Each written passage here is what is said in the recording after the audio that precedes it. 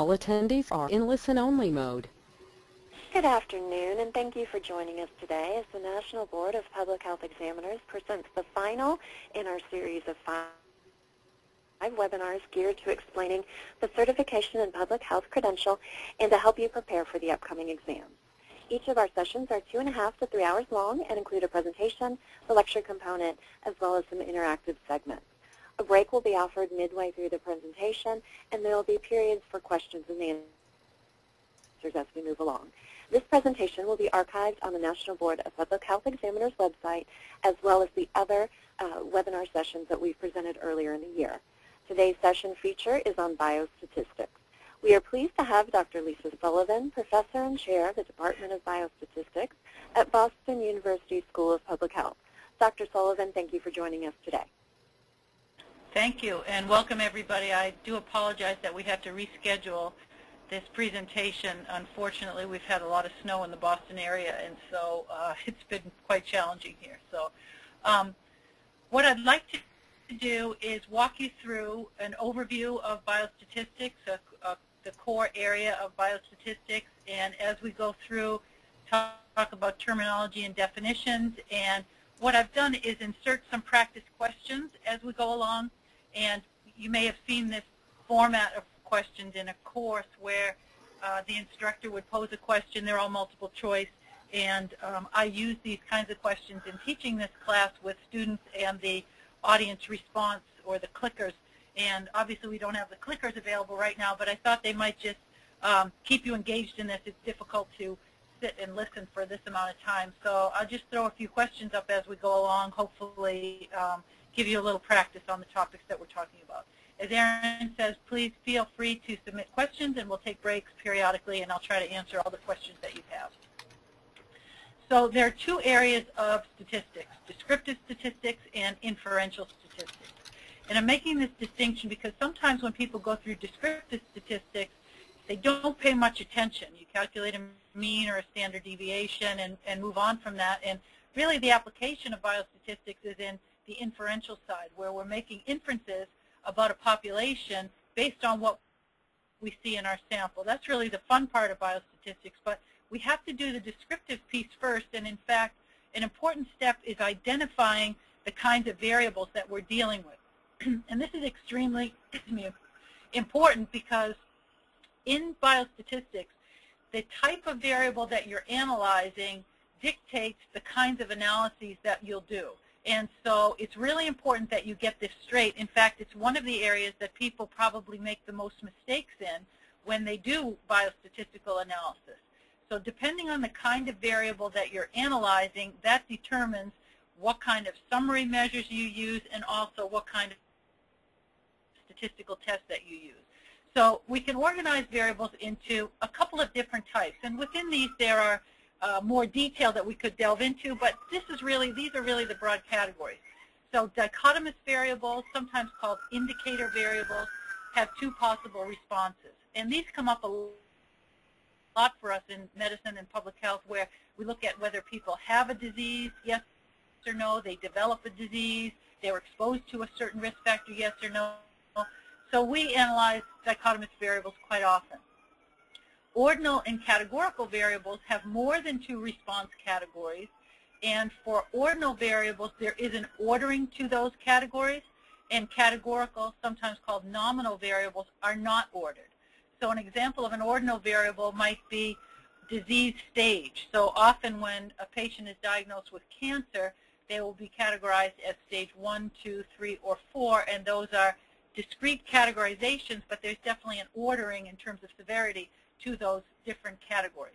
And then continuous variables, sometimes they're called quantitative or measurement variables, assume in theory any value between some theoretical minimum and maximum. And so, again, we see a lot of variables that are continuous in our work, things like age, cholesterol level, all of those tend to be continuous variables. So just to be sure about this, so here's one of these questions that I was mentioning. We want to study whether individuals over 45 years are at greater risk of diabetes than those 45 years and younger. What kind of variable is age? So I'll just give you a second to think about that. So for this one, in this case, the age variable would be a dichotomous variable. Usually age is a continuous variable, but if we're categorizing people as over 45 versus 45 and younger, this would be operationalized or analyzed as a dichotomous variable. How about this? We are interested in assessing disparities in infant morbidity by race ethnicity. What kind of variable is race ethnicity?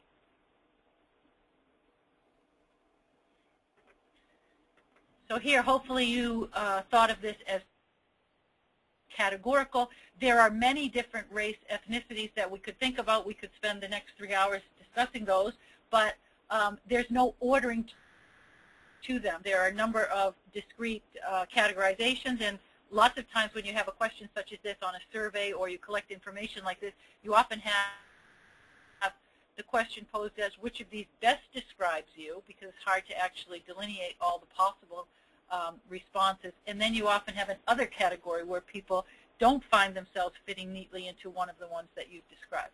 But these are important to identify the correct variable type, because depending on the variable type you're analyzing, that dictates how you summarize and then do statistical inference for those variables. So if you've got a dichotomous, categorical, or ordinal variable, one of the best ways to summarize that variable numerically is with what we call a frequency distribution table. So here I've got a variable health status with 5 response options, and they are ordered. So this is an example of an ordinal variable. The frequencies are the counts, the number of people who endorsed each of those different categories. The sample size, n, is 50.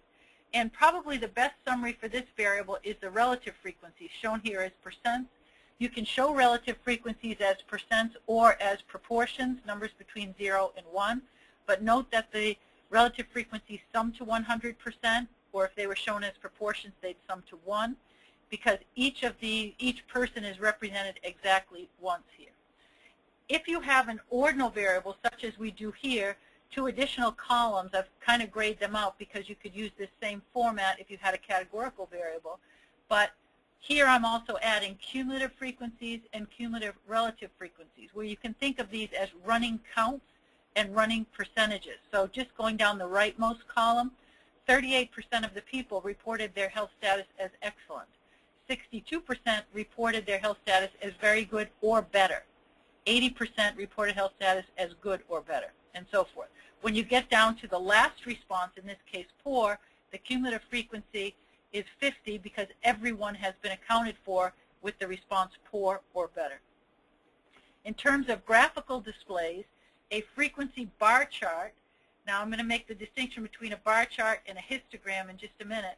A bar chart such as this would be used to display a categorical variable. So marital status is an example of a categorical variable. And in this case, we've offered 5 different response options. Again, there are different ways to ask this or collect this kind of information, but people are indicating whether they're married, separated, divorced, widowed, or never married. And this is what's called, or what's showing here is a frequency bar chart, because on the y-axis, the vertical axis, we're showing frequencies or counts. When you have a categorical variable, the different response options are separated by a space, because these are unordered, and in fact, we could reorganize the response options any which way. We could order them alphabetically from most to least frequent, whatever we wanted, and that would not affect the interpretation. In contrast, this is a histogram for that health status data. A histogram is used for a ordinal variable because there is an ordering to the response options. And just to show you a different display, this is what's called a relative frequency histogram, because on the y-axis we're showing percentages or relative frequencies. You can produce a relative frequency bar chart or a frequency histogram. And so relative frequency or frequency is dictating what shows on the y-axis. The x-axis here shows the different response options for the health status variable. I'm showing the responses going from poor to excellent as you go left to right. You could go the other way and start with excellent on the left side and going down to poor, but you can't reorganize these categories in any other way, alphabetically, for example, because there is an ordering and we have to maintain that. So with a histogram, the bars run together, the idea being that there is an underlying continuum here running from poor through fair, through good, all the way up to excellent. So when the categories are ordered, the bars run together. That's a histogram. When there is no ordering, then you show the responses as a bar chart with space in between. Continuous variables, as I noted, sometimes they're called quantitative or measurement variables, assume in theory any value between some minimum and maximum, and that depends on the scale of measurement and what you're dealing with. So an example might be systolic blood pressure. And a standard summary for a continuous variable is the sample size. Suppose we have 75 people. The sample mean, that's X bar, and in my sample, the sample mean is 123.6, so that represents a typical blood pressure in my sample, and the standard deviation is 19.4. And those three summary statistics tell you what you need to know generally about a continuous variable. So I'm just showing a second sample. It's got the same sample size, and in general, you want to see the sample size because you want to have a sense of how large the data set is and how much weight you should put on that particular sample in terms of making inferences about populations. The larger the sample, generally, the more confidence we have in the results because it's based on more people.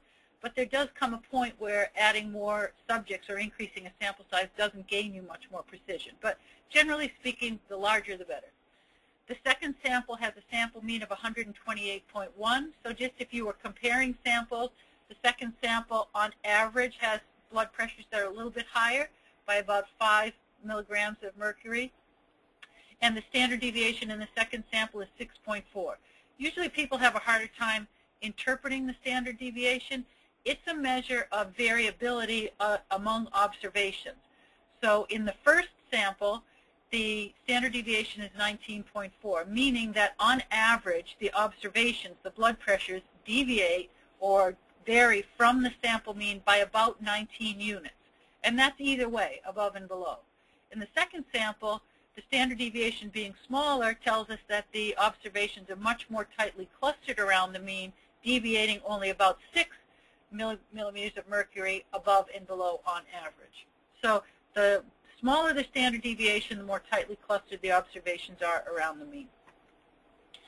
So there are other measures to summarize a typical value and variability in a sample.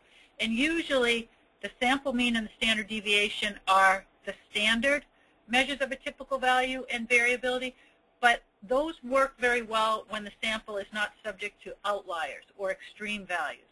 So if you don't have extreme values, and those could be values that are extremely high relative to the others or extremely low, then the sample mean and the standard deviation are good summaries of a typical value, or in statistics we call that location, and variability.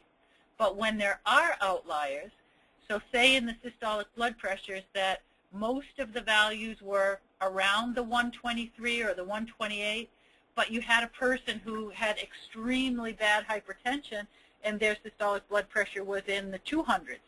That value in a reasonably sized sample could pull the sample mean up in such a way that it's no longer representing a typical value.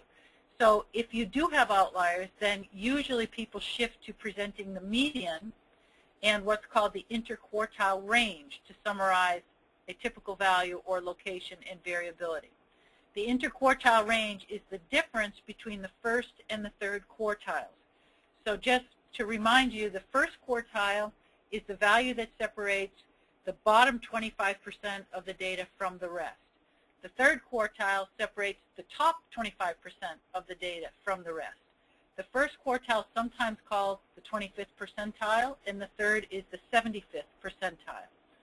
The difference between those captures the middle 50% of the data. And so that's a measure of the variability in the sample when you look at the distance between the first quartile and the third.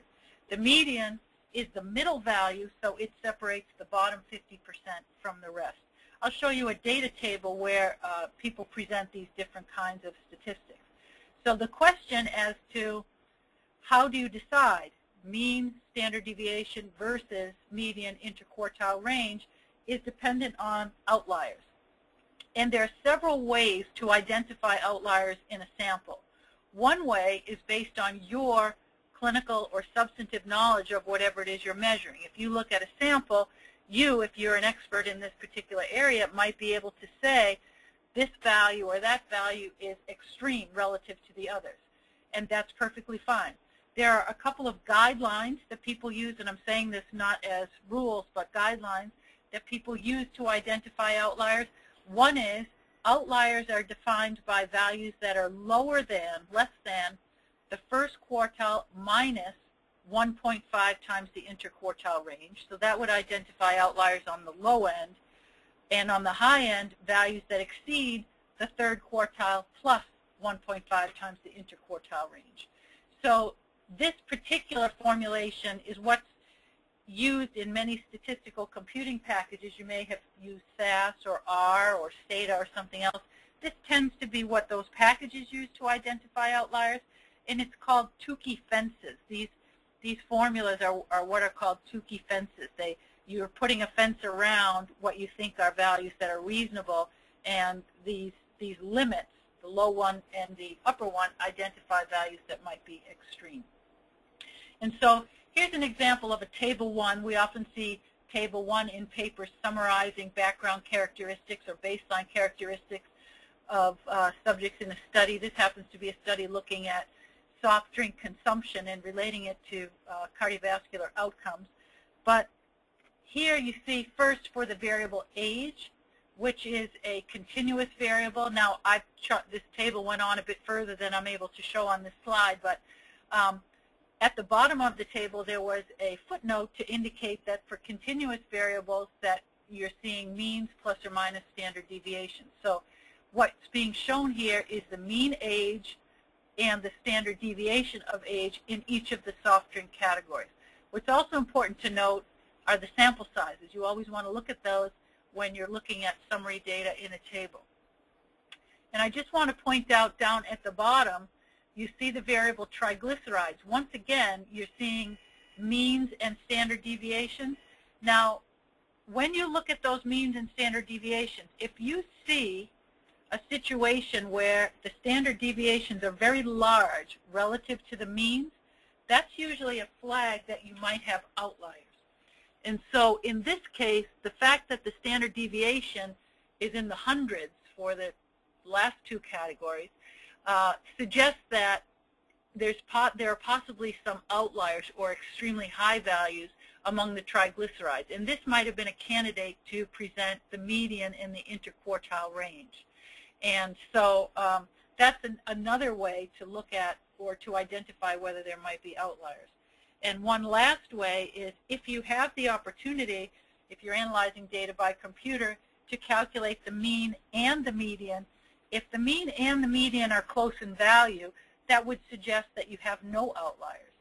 If the mean and the median are quite different, then that's an indication that you have outliers, and obviously the mean is being affected by those outliers. And if they're quite different, then you would want to present the median in the interquartile range. In terms of graphical displays for continuous variables, a popular one is called the box and whisker plot. Now, I've added all of those labels running across the top of the figure. I just want to point out what's what in this picture, but the figure itself just consists of the horizontal line and the box. The horizontal line represents the range of the data, the minimum to the maximum. The leftmost vertical line is the first quartile. The median is the second vertical line, and the third quartile is the third, the rightmost vertical line. So there are really four sections of this graph, and each of those sections essentially represents 25% of the participants. And because the first quartile separates the bottom 25%, the median is the halfway point, and the third quartile is the 75th percentile, or separating the top 25%. So if those four sections of the graph are essentially equal, that suggests the data are pretty symmetric. If the box is pushed down to the low end or scrunched up in the right end, that suggests that there's a lot of skewness in the data. If the entire box was shifted, say, to the left, and you had a long tail on the right, that would tell you that most of the data, 75%, are in the low end, and then you have some people that spread out over a longer range. that would be called data that are skewed to the right. You say to the side with the long tail. These kinds of plots are also useful for comparing samples. So here I've got a red sample and a black sample. The black sample is number 1 and the red sample is number 2. So when you show distributions side by side, you can make comparisons of the two. So what comes across from this comparison is that the medians are different in the two samples. In sample 1, the median blood pressure might be 121.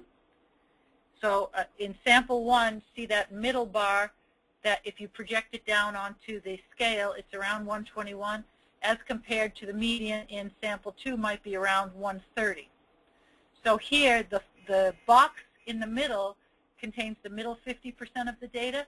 So if you had to summarize the comparison between the two, the blood pressures in sample 2 on average are higher than the blood pressures in sample 1 because the middle 50% are shifted to the right.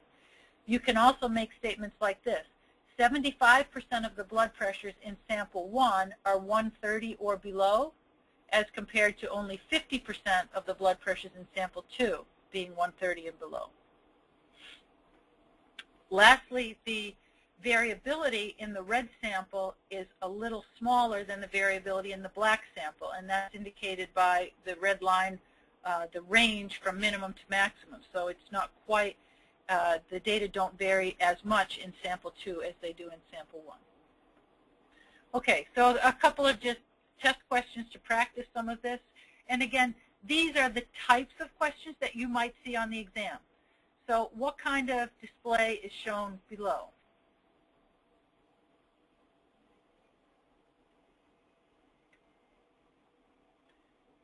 So in this one, what you see is patients by disease stage. Disease stage is categorized 1, 2, 3, 4. So that would be ordinal. So this is a histogram, and you can also tell that by the bars running together. And now you have to look at the y-axis to see what's shown to distinguish between responses 3 and 4. What's being shown on the y-axis are percentages or relative frequencies. So this is a relative frequency histogram. This distribution is blood pressure, systolic blood pressure in men 20 to 29 years of age. If this were the distribution, what would be the best summary of a typical value?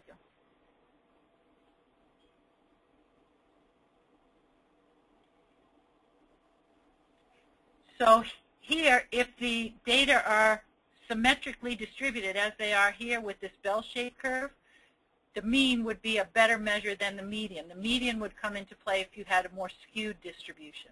The interquartile range and the standard deviation are summaries of variability, not of typical values. Again, another term for typical value is location. When data are skewed, the mean is higher than the median. So here the correct answer would be false. It depends. It depends on whether the extremes are on the high side or the low side. If you have an extremely high value, that would pull the mean up higher than the median, and vice versa if you had an extremely low value. Suppose you had data distributed this way, showing the box whisker plot, what would the best summary of variability be? And in this case, it would be the interquartile range. The long tail on the right suggests that there are some extreme values on the high side, assuming the data are organized low to high, and so the interquartile range would be the best summary of variability here.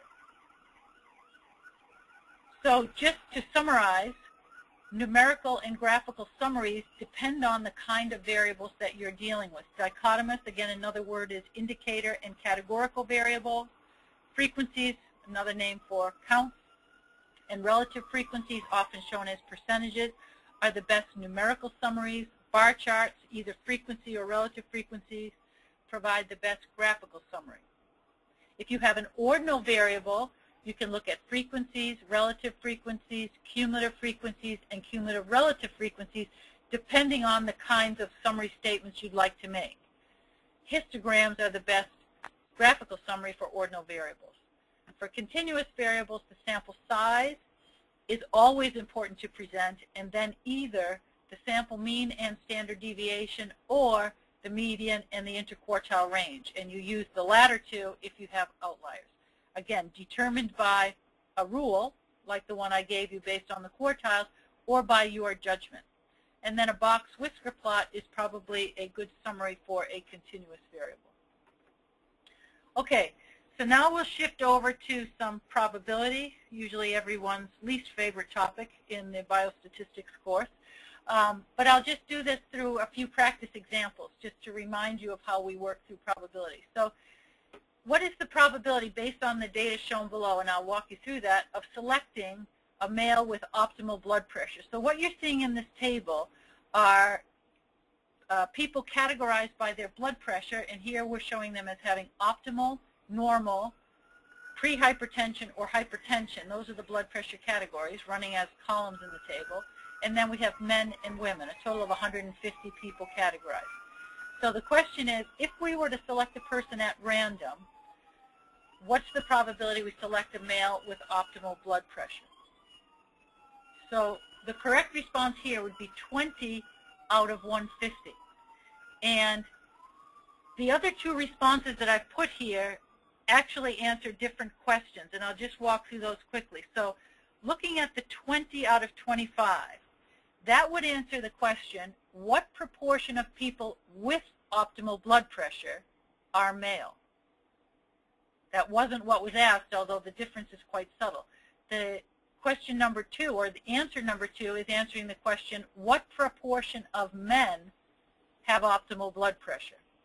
So the idea is the first two responses are responses to questions that deal with conditional probability, looking specifically at a certain category of blood pressure or at a certain sex group.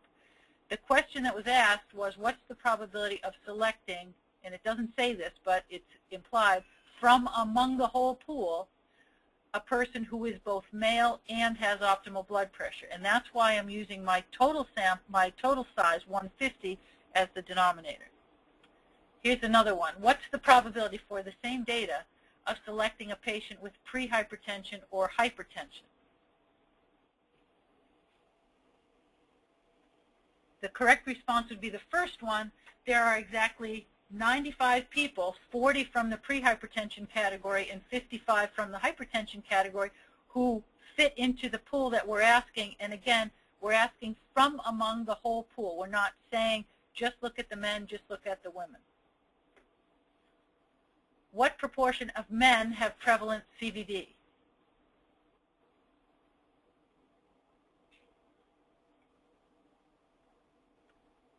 So here you need to compute the totals, and if you're working across the rows, 35 plus 265 is 300. There are a total of 300 men. So you have to read this question carefully. What proportion of men have prevalent CVD? So it would be exactly 35 out of 300. It turns out there are 700 people represented here when you put in all the totals, but the question is asking just looking at the men. And so this is an example of a conditional probability, looking only at the subset of men. What proportion of patients with CVD are men or male?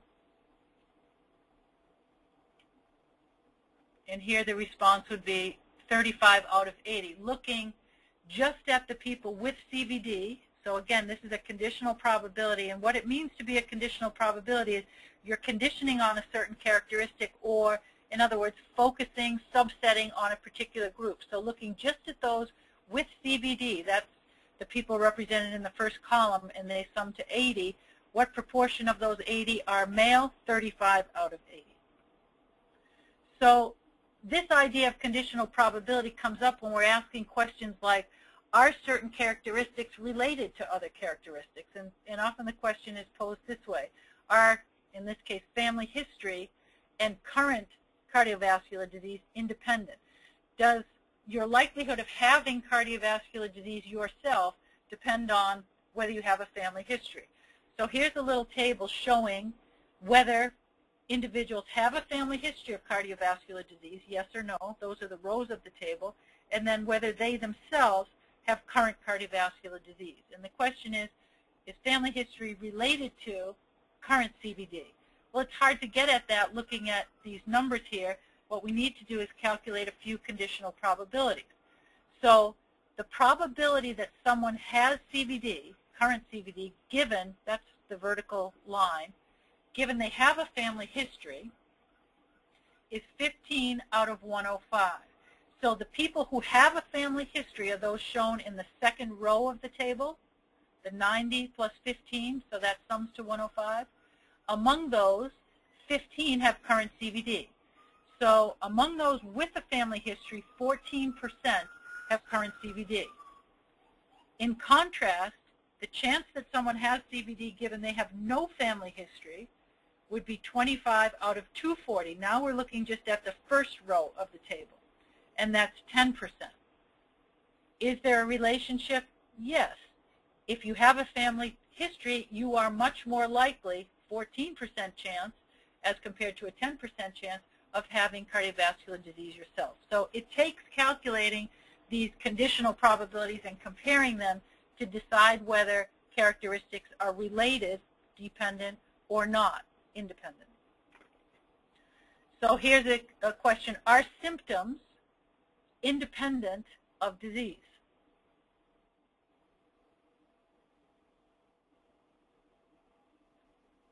So again, you've got to do some calculation. So if you look at those who have symptoms, that's 250, exactly 25 also have disease, so that's 10%.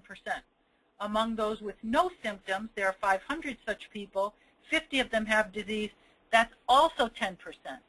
So in this case, we would say symptoms are independent of disease.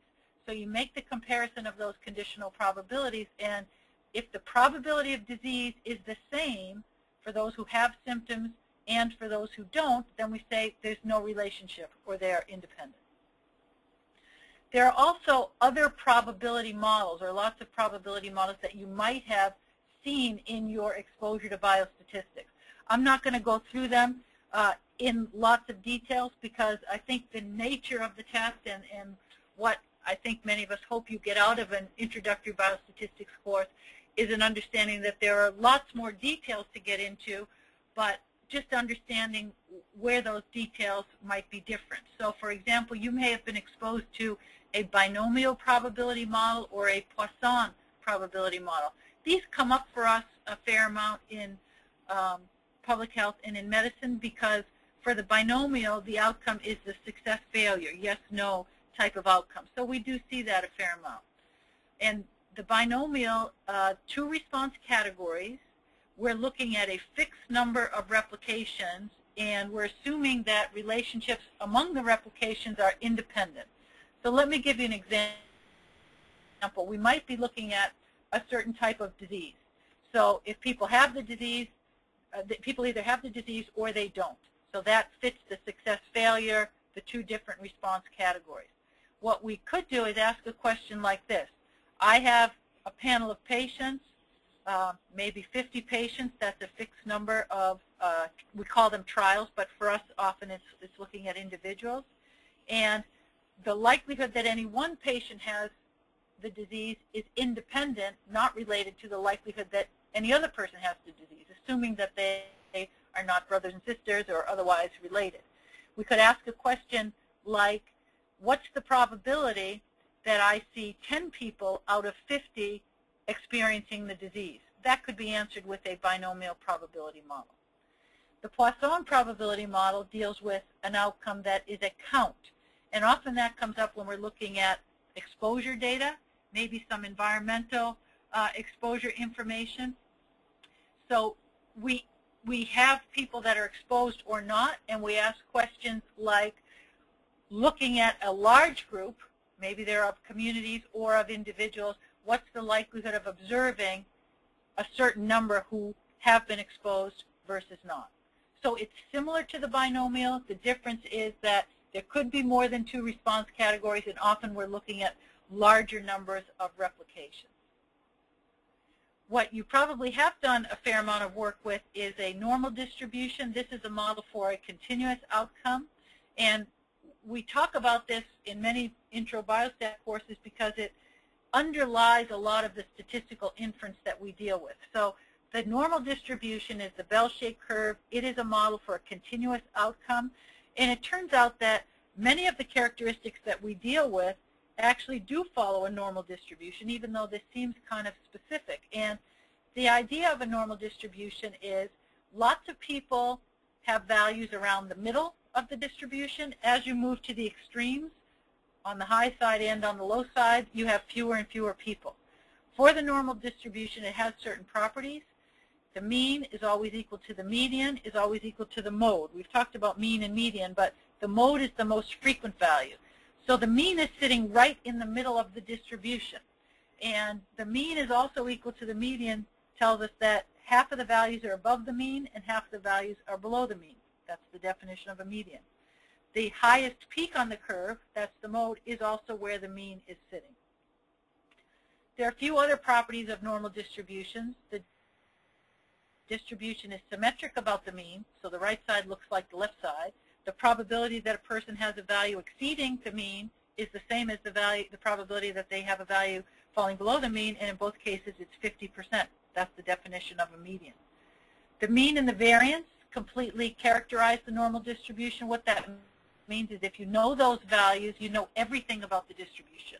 You can calculate any probability if you know the mean and the variance. And I mentioned the mean, the median, the mode. And it turns out for a normal distribution, about 68% of the values fall between the mean plus or minus 1 standard deviation, 95% of the values between the mean plus or minus 2 standard deviations, and almost all between the mean plus or minus 3 standard deviations. So oftentimes people use the normal distribution to look at laboratory tests. And the fact that 95% of people fall between the mean plus or minus 2 standard deviations is often used to define what we call normal limits. So you might go to a doctor and have a physical exam, and they take blood and measure lots of things in you, and you get a report back a couple of weeks later, and it says, here were your results, and it might say for this or that characteristic you are within normal limits, and then for something else you might get flagged, and it might say you're outside of normal limits. It doesn't mean that that value is bad. It just means that you might be outside of that 95% that's in the middle of the distribution. It does not suggest that something is definitely wrong. It just means that you're outside of 95%, and often that triggers more testing to just be sure that something isn't wrong in that case. So a quick example, body mass index for men age 60 is normally distributed with a mean of 29 and a standard deviation of 6. Now, if we looked at body mass index for men and women combined, we might not have a bell-shaped or a normal distribution. There might actually be 2 peaks, one for men, one for women. If we also looked at BMI for people of varying ages, even if they were of the same sex, they may also be different. But if you focus on a particular sex and age group, data tend to be normally distributed. So once I know something follows a normal distribution, I can draw the bell-shaped curve, and I can also plug in the mean right in the middle of the distribution. And then the fact that almost all the values are between the mean plus or minus 3 standard deviations tells me I can count out in units of the standard deviation, so by 6s, 3 standard deviations above, so to 35, to 41, to 47, and that should place me at the end of the curve. Starting at 29 and backing off, subtract 6, subtract 6, subtract 6, that should put me at 11. That doesn't mean that no one has a BMI lower than 11, although that's quite unlikely, or someone doesn't have a BMI over 47. Unfortunately, that does happen, but they're just unlikely to happen because most of the people are within this range. Now, you probably went on to calculate probabilities with the normal distribution. I just want to remind you, on the exam, we're not going to be having you do lots and lots of calculations, but given what you understand about the normal distribution, you can probably, from a set of multiple options, figure out which response is most likely true. So here, what's the probability if we select a person, a male, that person has BMI less than 29? Well, 29 happens to be the mean value, so that would be a value of 0.5. 29 is exactly in the middle. A more realistic question might be, what's the probability that a male has a BMI less than 30? Well, 30 is just a little bit above 29, so it's a little over 50%. The way we solve that exactly is we shift over to the standard normal distribution. We convert our question about BMI into a question about the standard normal distribution. And you had in your statistics book or access to through the computer a table of probabilities for the standard normal distribution. So we're asking about a BMI, that's an X value of 30, that translates to a Z-score of 0.17. So if you think about where does 0.17 fall on the normal distribution curve, well, it's just a little bit above 0. That's exactly where 30 was when we were looking at the distribution of BMI. So if you had access to a table, the table would tell you, or a computing package would tell you, that that probability is about 57%. Once again, you can probably guess that if you were given several options, understanding what you understand about a normal distribution curve. Other things that we do with normal distributions is we make comparisons. So think about this. Suppose we're looking at blood pressures, and we ask the question for, or let me back up. Suppose for men age 50, blood pressure is approximately normally distributed with a mean of 108 and a standard deviation of 14. For females of the same age, blood pressure is normally distributed with a mean of 100 and a standard deviation of 8. So picture those two distributions. Now the question is, if a male age 50 has a blood pressure of 140 and a female age 50 has a blood pressure of 120, who has the relatively higher blood pressure? So the question being asked is, which is worse, 140 for a man or 120 for a woman? In absolute terms, 140 is higher, but the question is 140 worse for a man than is 120 for a woman? So we're comparing apples and oranges because the distributions are different. So what we have to do is put things on the same scale, and one way to do that is by converting these into Z-scores.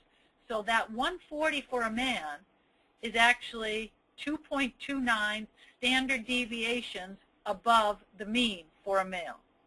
If we do the same with the 120 for the female, we find that that value 120 is actually 2.5 standard deviations above the mean when you look at the distribution in women.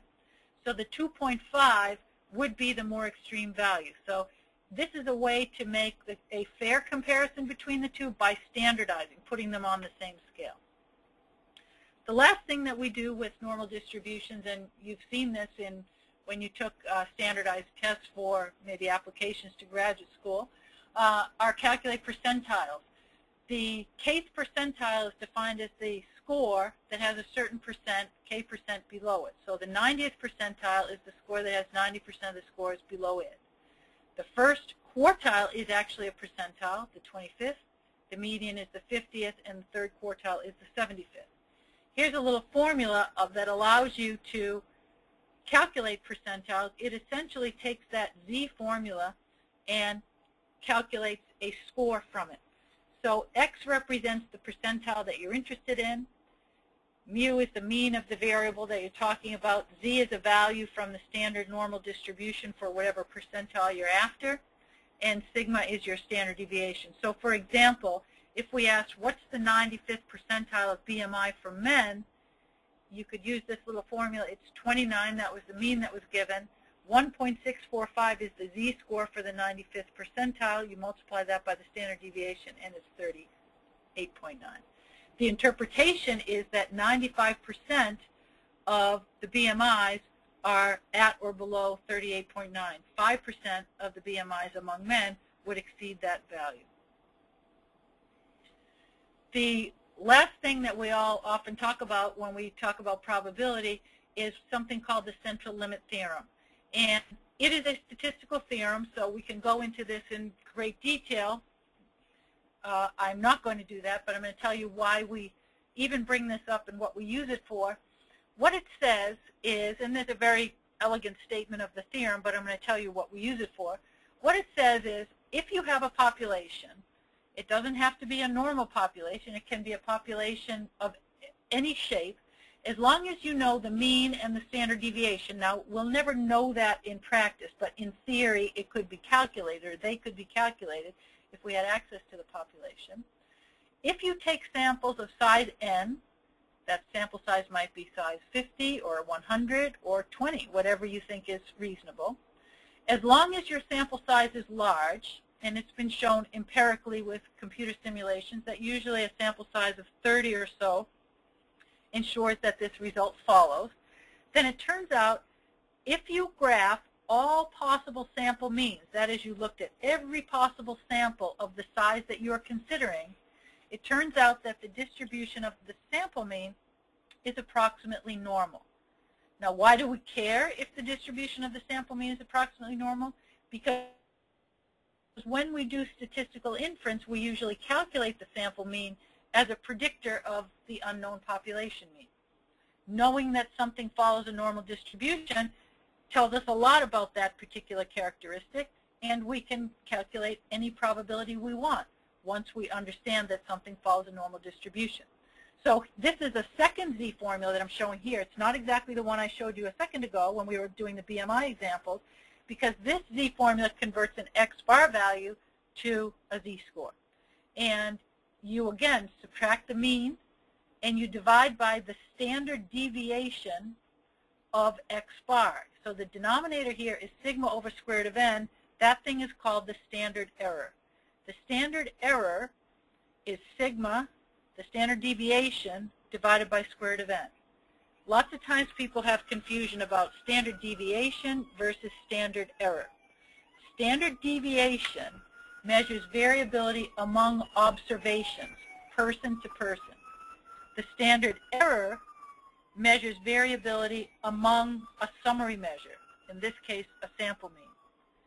So if you look just at that standard error, it's sigma over square root of n. As the sample size n goes up, the standard error goes down. So if you take samples that are larger in size, then the standard error, or in other words the variability, one sample mean to the next, will be smaller. Often in tables, when people present summary results, they'll show you the mean of some particular characteristic that they're estimating and the standard error. And they're trying to give you a feel for the sampling variability. That's what the standard error is getting at. All right, this is a reasonable break point before we get into the statistical inference. So if it's okay with everybody, we'll take a 5-minute break or so. If you need to stretch, go get a drink or whatever, and we'll look at a couple questions, and then we'll reconvene in 5 minutes or so and go through the rest of it. Lisa. We don't have any questions that have been submitted at this point, so if anyone does have a question, please, and during the break, just enter it into the question box, and we will answer it on our return. So we will see everyone at about 12:55. Thank you. Thanks. Are we still on? Yes, we are still on, Lisa. Okay. I mean, you think it's going okay? Am I too fast, too slow? Actually, everyone is still live in the presentation. I think you're doing great. I think you're doing great, though. But I will send you a quick message in the chat box. Okay. Bye-bye.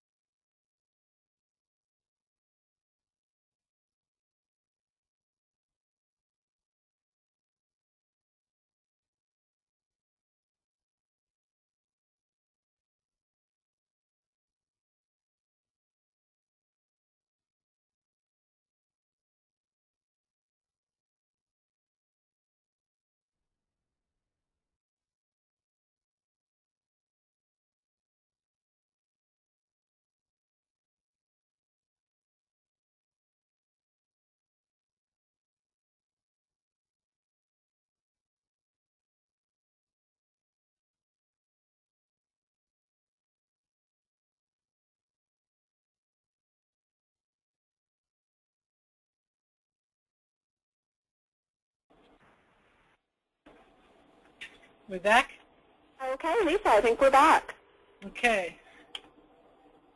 Now, Elliot, I'm switching slides and they're not moving. Maybe I needed to do that. Okay, I'm back. I got it. Okay, good. Sorry about that. Okay, so please feel free to ask questions if you have any. You know, I'm happy to stop if I'm going along too fast or if I'm going too slow. Tell me that too, and we'll march along. Okay, so now let's shift gears into statistical inference. So there are two areas of statistical inference, estimation and hypothesis testing. With estimation, the idea is the population parameter, like a mean or a proportion, is unknown, and you use the sample to generate estimates.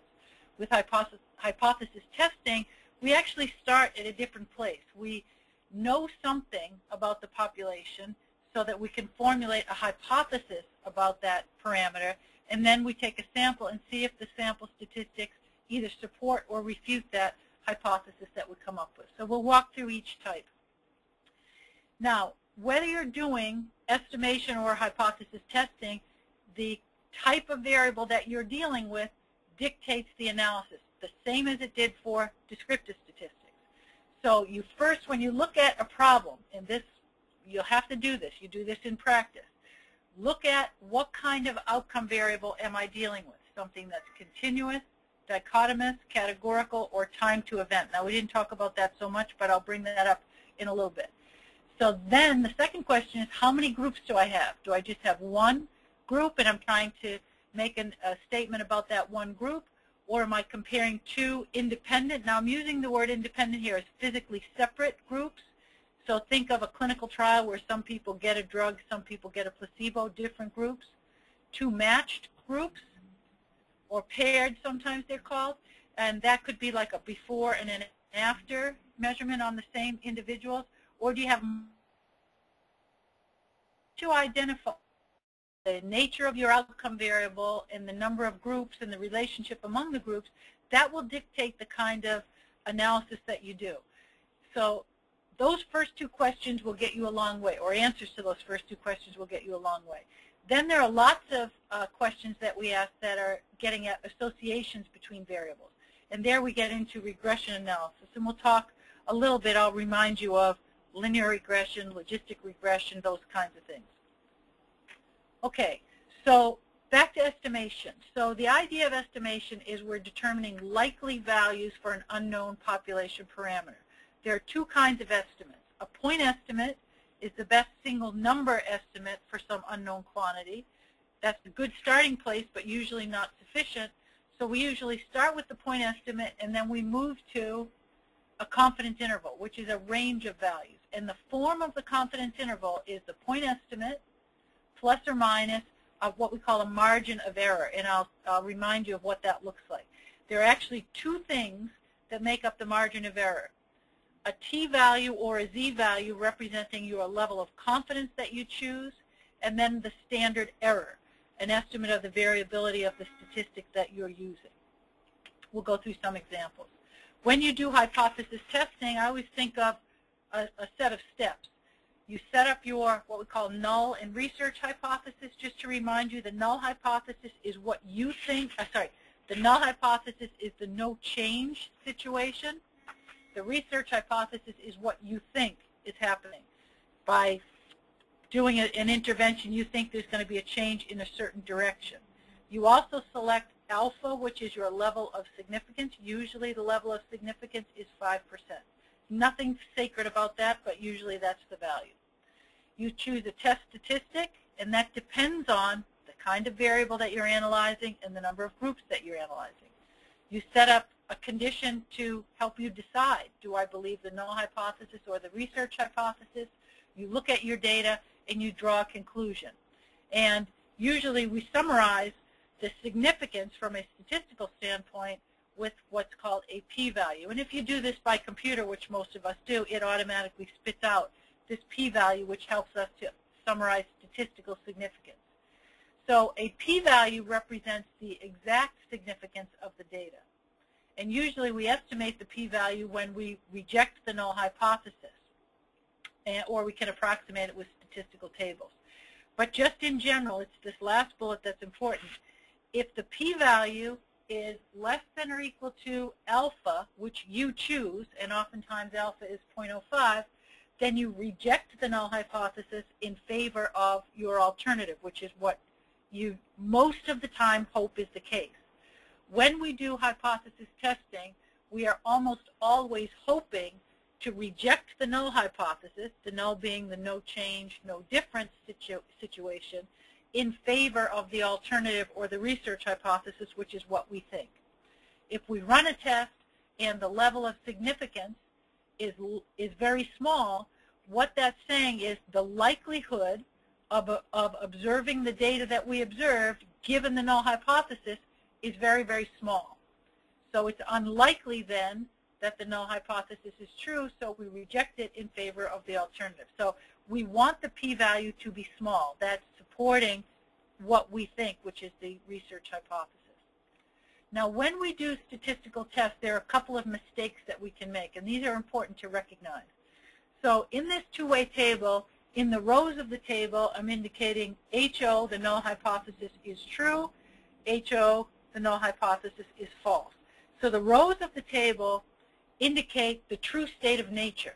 Either in nature, the null hypothesis is true, there is nothing going on, or things are as they were, or the null hypothesis is false. What we have done to intervene has made a difference. Unfortunately, we will never know for sure whether the null hypothesis is true or false because the population is large, we can't get at everybody in the population. So what we do is we take a sample and run a statistical test.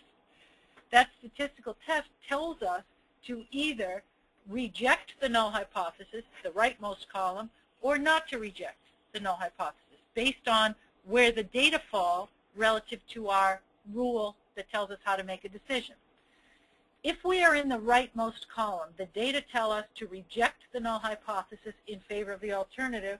One of two things has happened.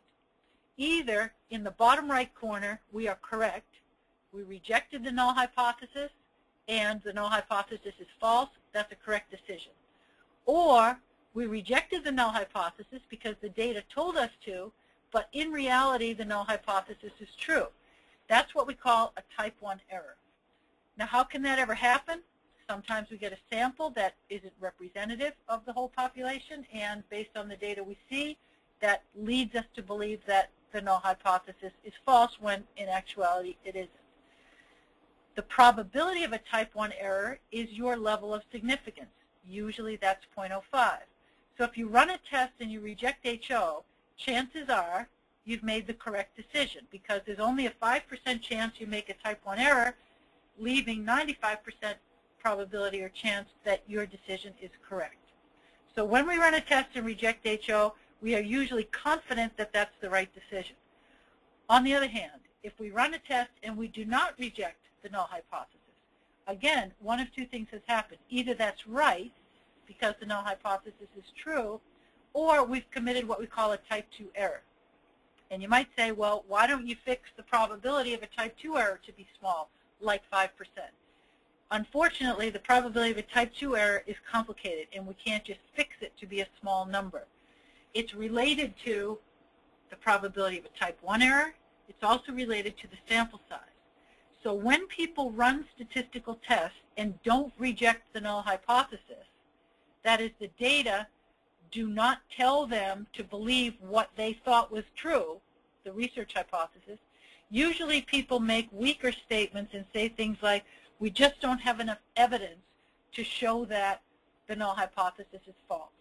Because it could be very likely, high probability, that we're making a type 2 error. Now, type 2 error is related to power. We often see in papers, it's possible that my study was underpowered. And that comes up. Power is 1 minus the probability of a type 2 error. So if people are in the situation where they don't reject the null hypothesis and they thought they might, it could be that their sample size was just too small. And that is another way of saying that the study was not sufficiently powered. It didn't have enough size to detect what might be a real difference.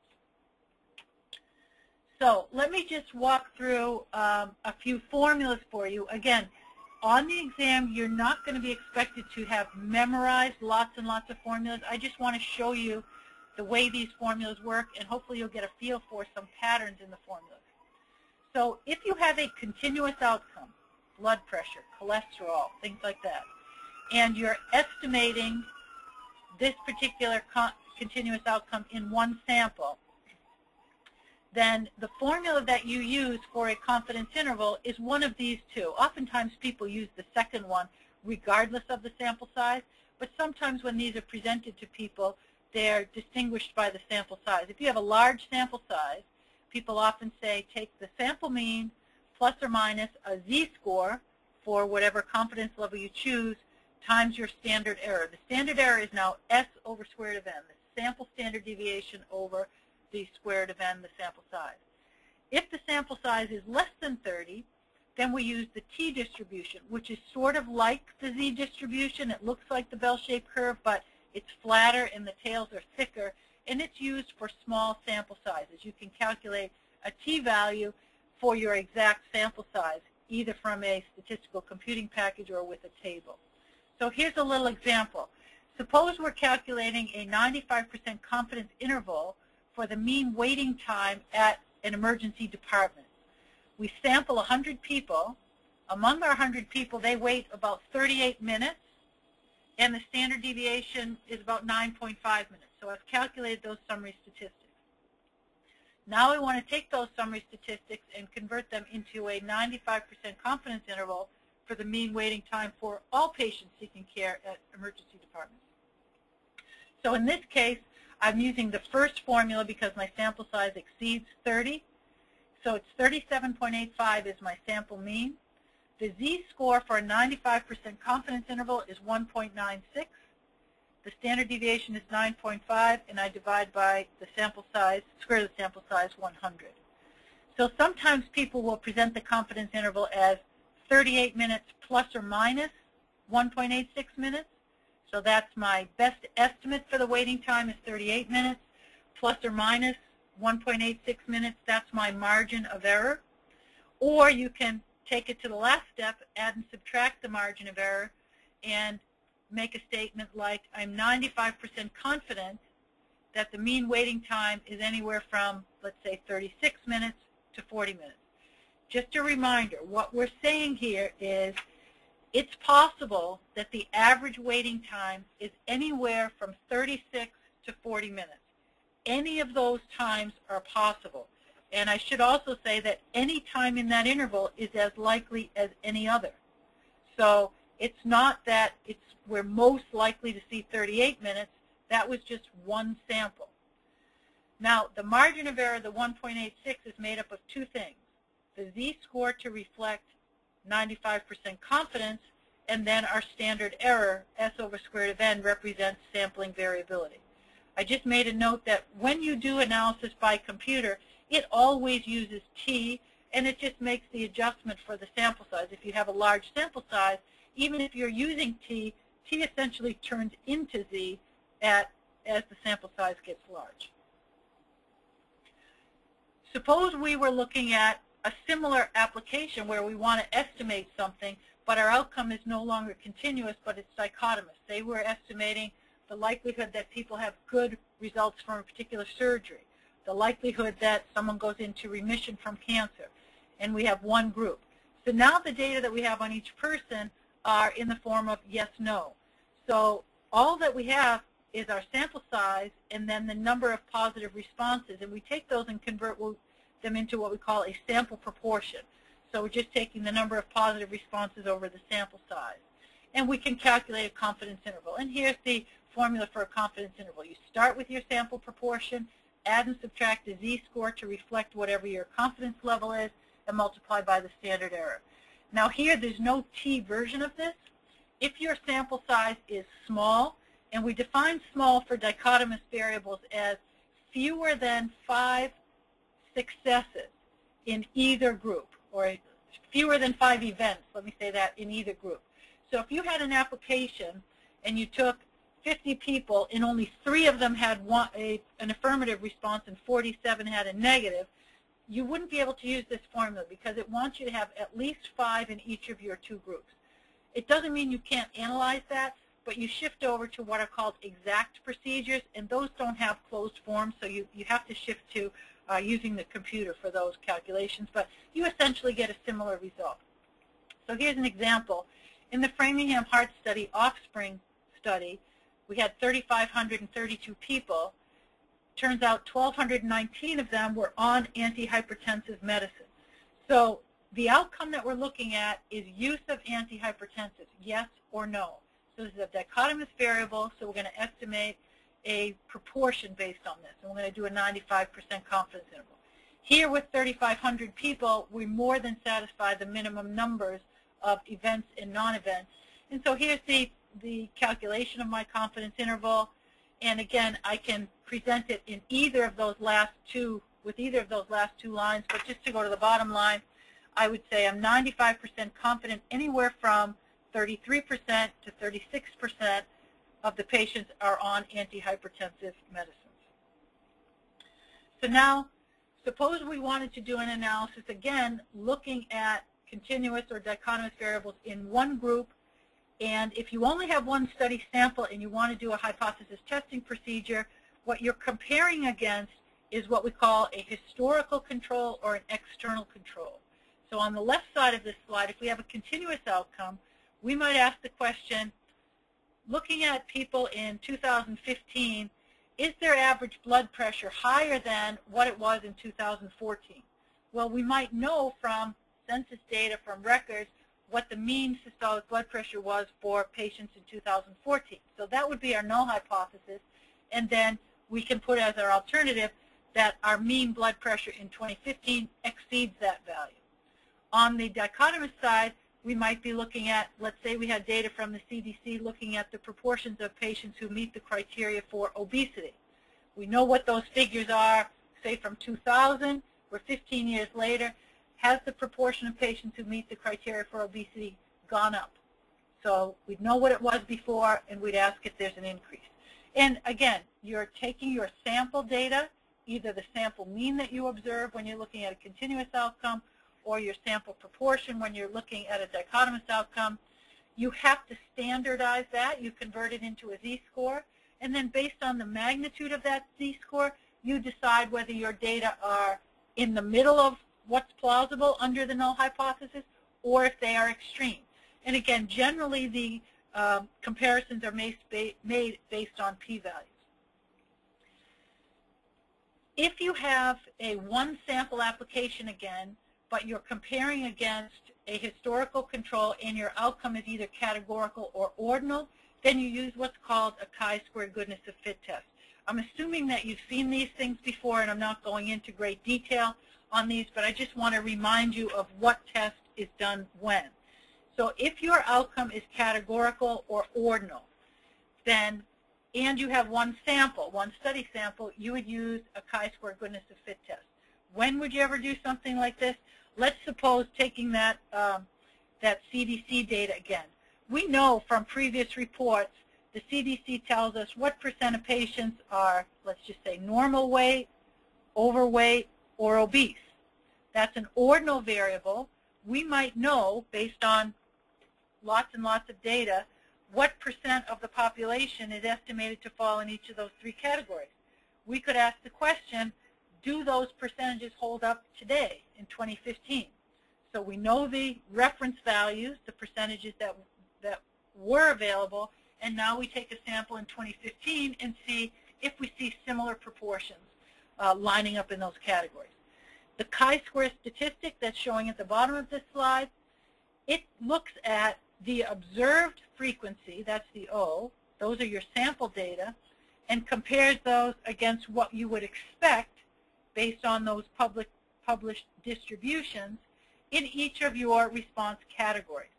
So if the observed data, your sample data, line up with what you would have expected based on reported figures, then this chi-square value is going to be small. If the chi-square value is small, you don't reject the null hypothesis because your observed and expected are close in magnitude. But if your observed and expected are very different, the chi-square value is going to be large. That's going to lead you to reject the null hypothesis. And again, if you ran this by computer, you'd get a p-value. A large chi-square statistic is going to produce a small p-value, which tells you to believe the alternative hypothesis. A more typical application is when you're comparing groups. And suppose we have an outcome that's continuous, two independent, again, physically separate groups. And so here what you have measured on each person is some continuous outcome, and then you summarize each of your groups, and I'm just calling them groups 1 and 2, the sample size in each group, the mean in each group, and then either the sample variance, that's the S squared, or the sample standard deviation, the S, in each of your groups. So these kinds of situations can arise from a cohort study where you have a group of people who meet certain criteria, and then you might separate them into different groups, group 1 and group 2, maybe by sex, maybe by exposure to something, maybe by their having a certain risk factor, hypertension, high cholesterol, and then you measure the outcome of interest that you're interested in. Again, it's some continuous variable. You can also give rise to these kind of data through a clinical trial, a randomized controlled trial, where you have people who meet your criteria. You impose the groups by randomization. Some might get treatment 1, some treatment 2. That might be an active treatment versus a placebo, or an active treatment, experimental treatment against something that's standard of care, and your outcome is continuous, so you're comparing the means on the two groups. Lots of formulas here. Again, you're not meant to memorize them. I just want to show you the structure of them. When you have continuous outcomes, you focus on the difference in your sample means. So that's x bar 1 minus x bar 2. That's the difference in your sample means is your best estimate of what you think is the difference in population means. Everything to the right of the plus minus is margin of error. I've got a Z formula and a T formula, again, for large and small samples. Again, it's fine to use T throughout. I just want to point out this SP term, which you may have seen before. It's what's called the pooled estimate of the common standard deviation. In our formulas, what we have is a weighted average of the two sample variances to get an estimate of the variability in the outcome, pooling data from our two groups. If you're doing a hypothesis test and you have a continuous outcome in two physically separate groups, this is what people often refer to as the unpaired or the two-sample t-test. You're comparing the means on this continuous outcome between the two groups. You can write the null hypothesis as the means are equal, or another way to say it is the difference is 0. And the alternative can be that the mean in the first group is larger than that in the second, it's smaller than that in the second, or they're just different. The last situation is called the two-sided test. Often that's the one that we're interested in. We might have a feeling about what direction any change is going to go, but just to be safe, we often do what's called a two-sided test and test the alternative that there's just a difference in the means. And here are your test statistics. Again, you start with the difference in your sample means as your basis for comparison, and then you look and see how big is that difference in sample means, and you have to factor in the variability of the outcome that you're dealing with. That comes through your pooled estimate of the variability and your sample sizes. Everything in the denominator of this test statistic is called the standard error. So here's an example. A clinical trial is planned to show the efficacy of a new drug against a placebo to lower total cholesterol. What would the hypotheses be?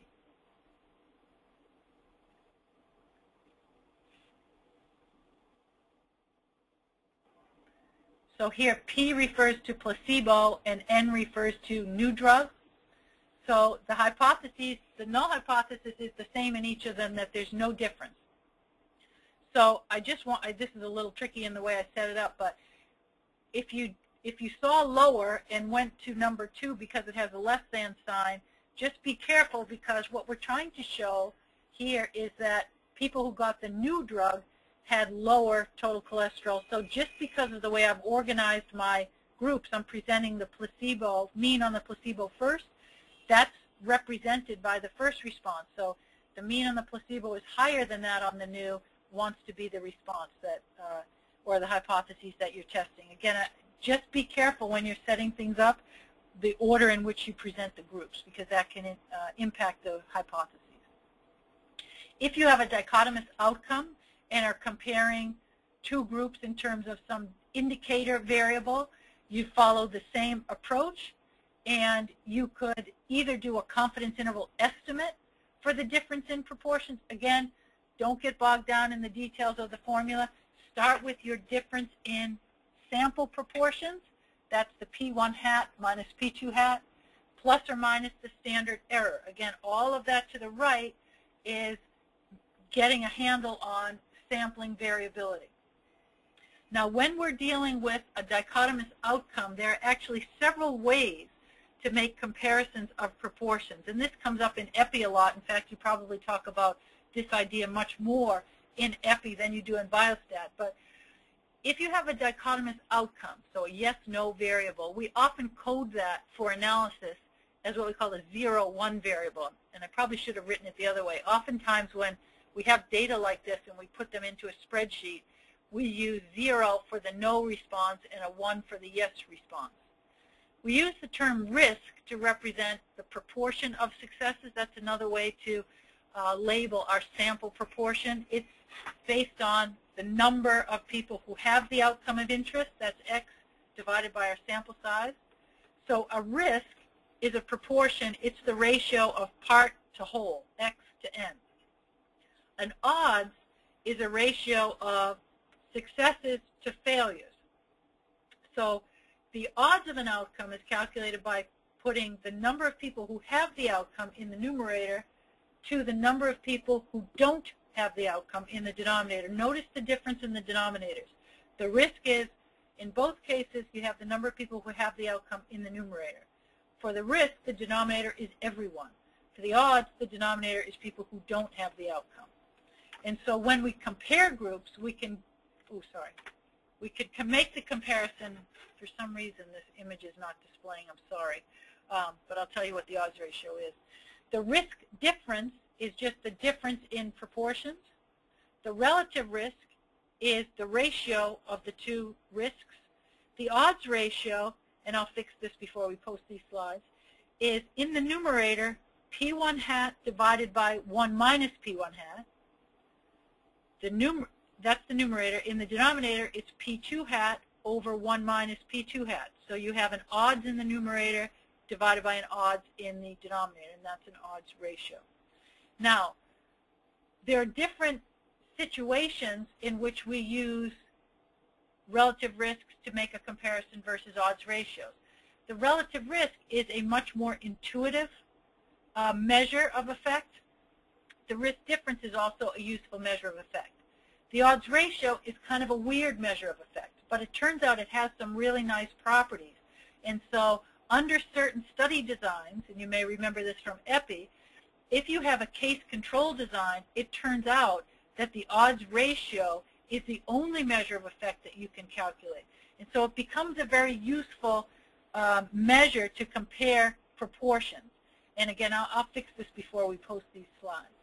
But if you want to do a confidence interval for a relative risk, a minute I showed a lengthy formula for a confidence interval for a risk difference, you can go ahead and do that. It turns out, though, to follow the same approach that we've been using, which is point estimate plus or minus margin of error, it turns out to follow that same approach and using a z-score to represent the confidence level that you've chosen, you have to put everything on the log scale. This is a technical detail. All of this would be done internally to the computer if you're doing it by computer. But essentially, there is a formula that you can use, and you end up exponentiating what you get from that middle formula so that at the end, you can say something like, I'm 95% confident that my relative risk is between this value and that value. The same is true, or you follow the same approach for the odds ratio.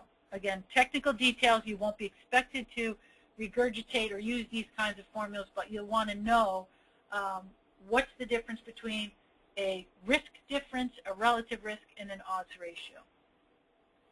You can also do hypothesis testing if you're comparing dichotomous outcomes in two independent groups. The null hypothesis is that the two proportions are equal. The alternative is that one exceeds the other, or that they are just different. And again, usually it's the case you have a sense of what the direction of the transition might be, but we almost always do a two-sided test to guard against things going the other way and us not being able to detect them. So let me try to bring this back to reality a little bit and show you a paper. So this is a table that was out of a paper comparing two groups, treatment group and control group. And what we have, this happens to be a study looking at neonatal outcomes.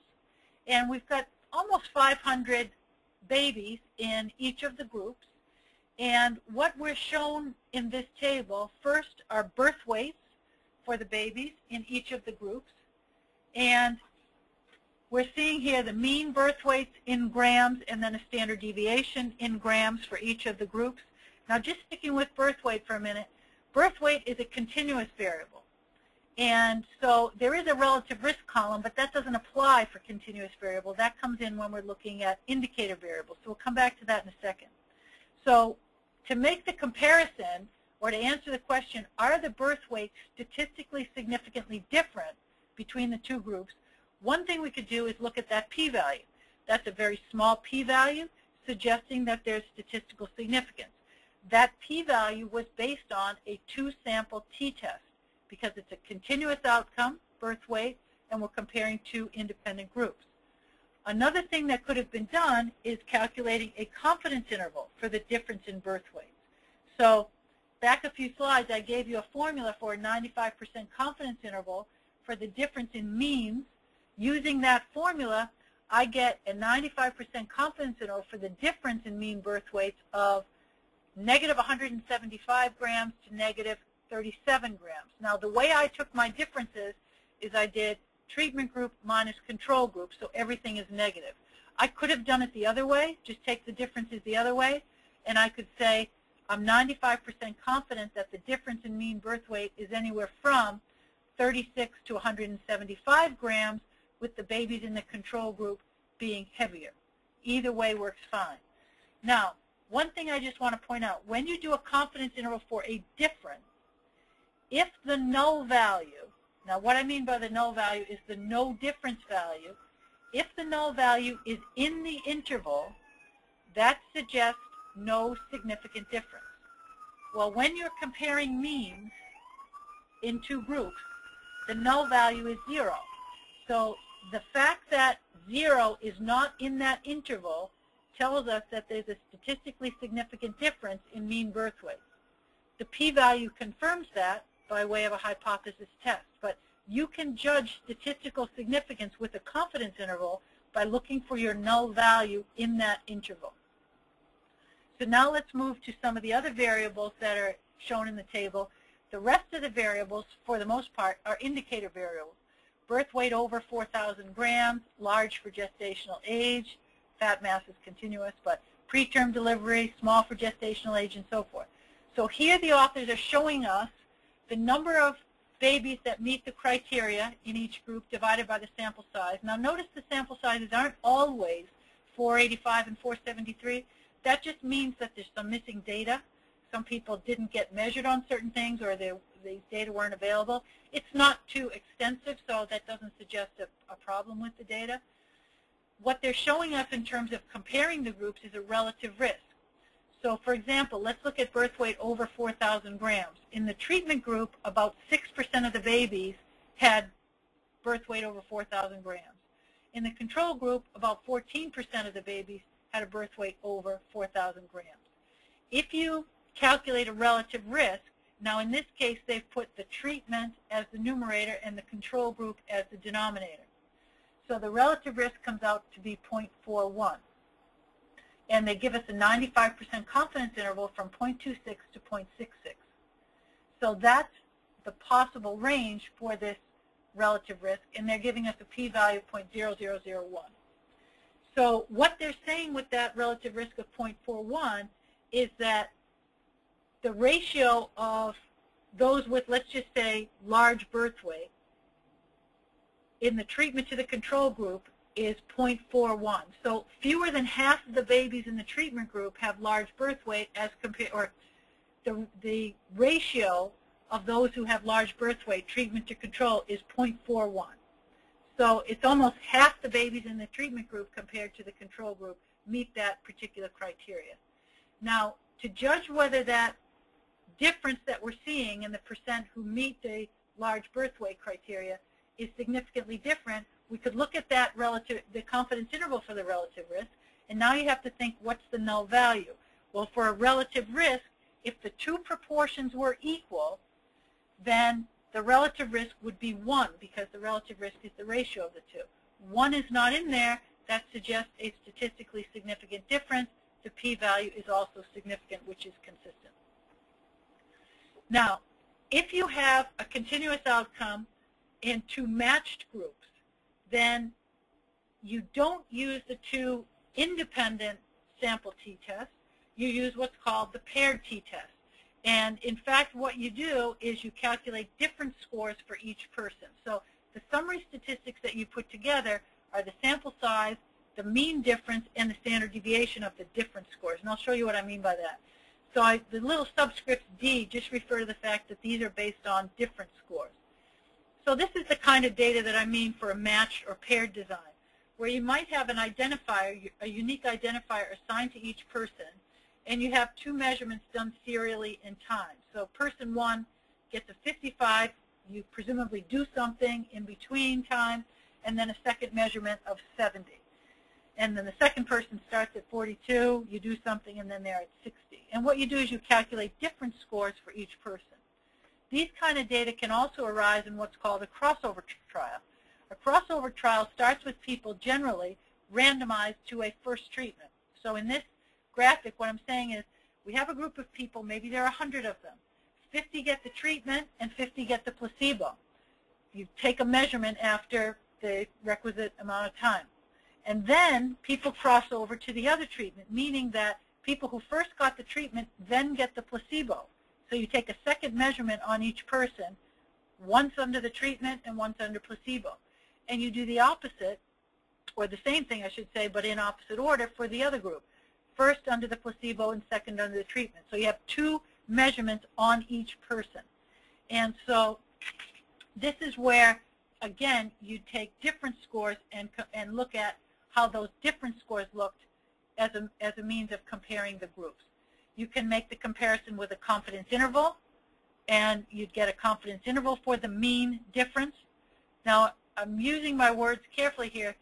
These formulas on this slide are showing formulas for a confidence interval for a mean difference, as opposed to a difference in means. The latter is used when you have two independent groups. You calculate a difference in means. This is a mean difference. You can also run a hypothesis test in this scenario. The null hypothesis might be that the mean difference is 0 against the alternative that there's been an increase, a decrease, or some difference over time. Again, the form of the test statistic is look at what your observed difference is in your sample and then standardize that so that we can put it on some common scale and interpret it. Once again, you could put this into a statistical computing package and get a p-value to decide whether your observed difference is significant or not. Here's an article coming from a paper, and we're looking at changes in primary and secondary outcomes at 1 year from baseline, and here they have two groups, a control group and an intervention group. And what they're showing here is, in the first two columns, change from baseline.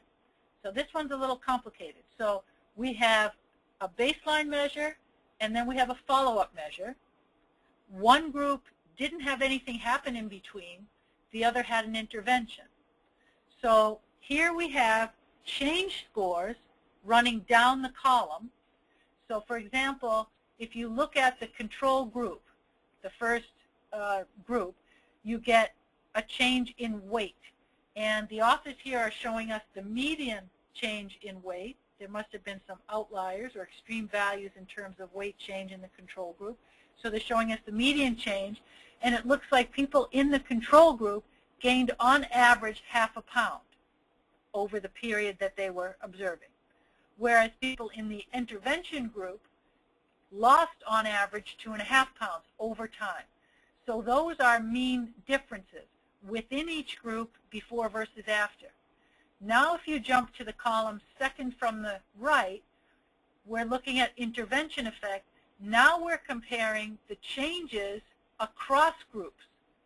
So now we're comparing the change we saw in the control group to the change we saw in the intervention group.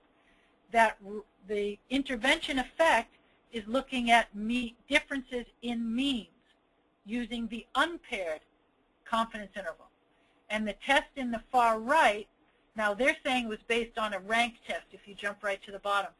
So they're using what's called a non-parametric test because they're concerned about outliers. But just in general terms, the idea is, I just want to be clear between within the groups, it changes over time in the same people. So you're using paired tests that account for the repeated measures within the same people. And then when you compare across control versus intervention, then you're doing unpaired tests. And you really have to get that straight. Is it the same people measured twice, or is it different groups of people in different, in this case, in different treatments?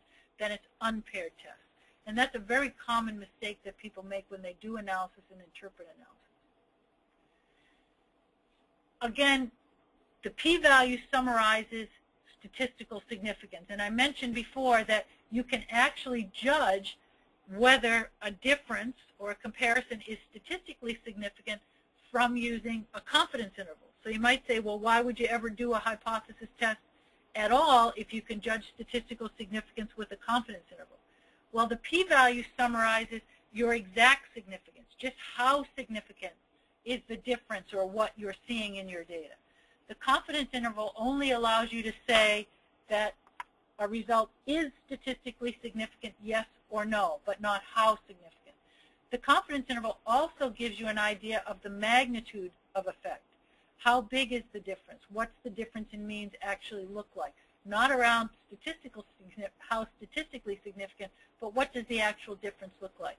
In many cases, you want both of these things.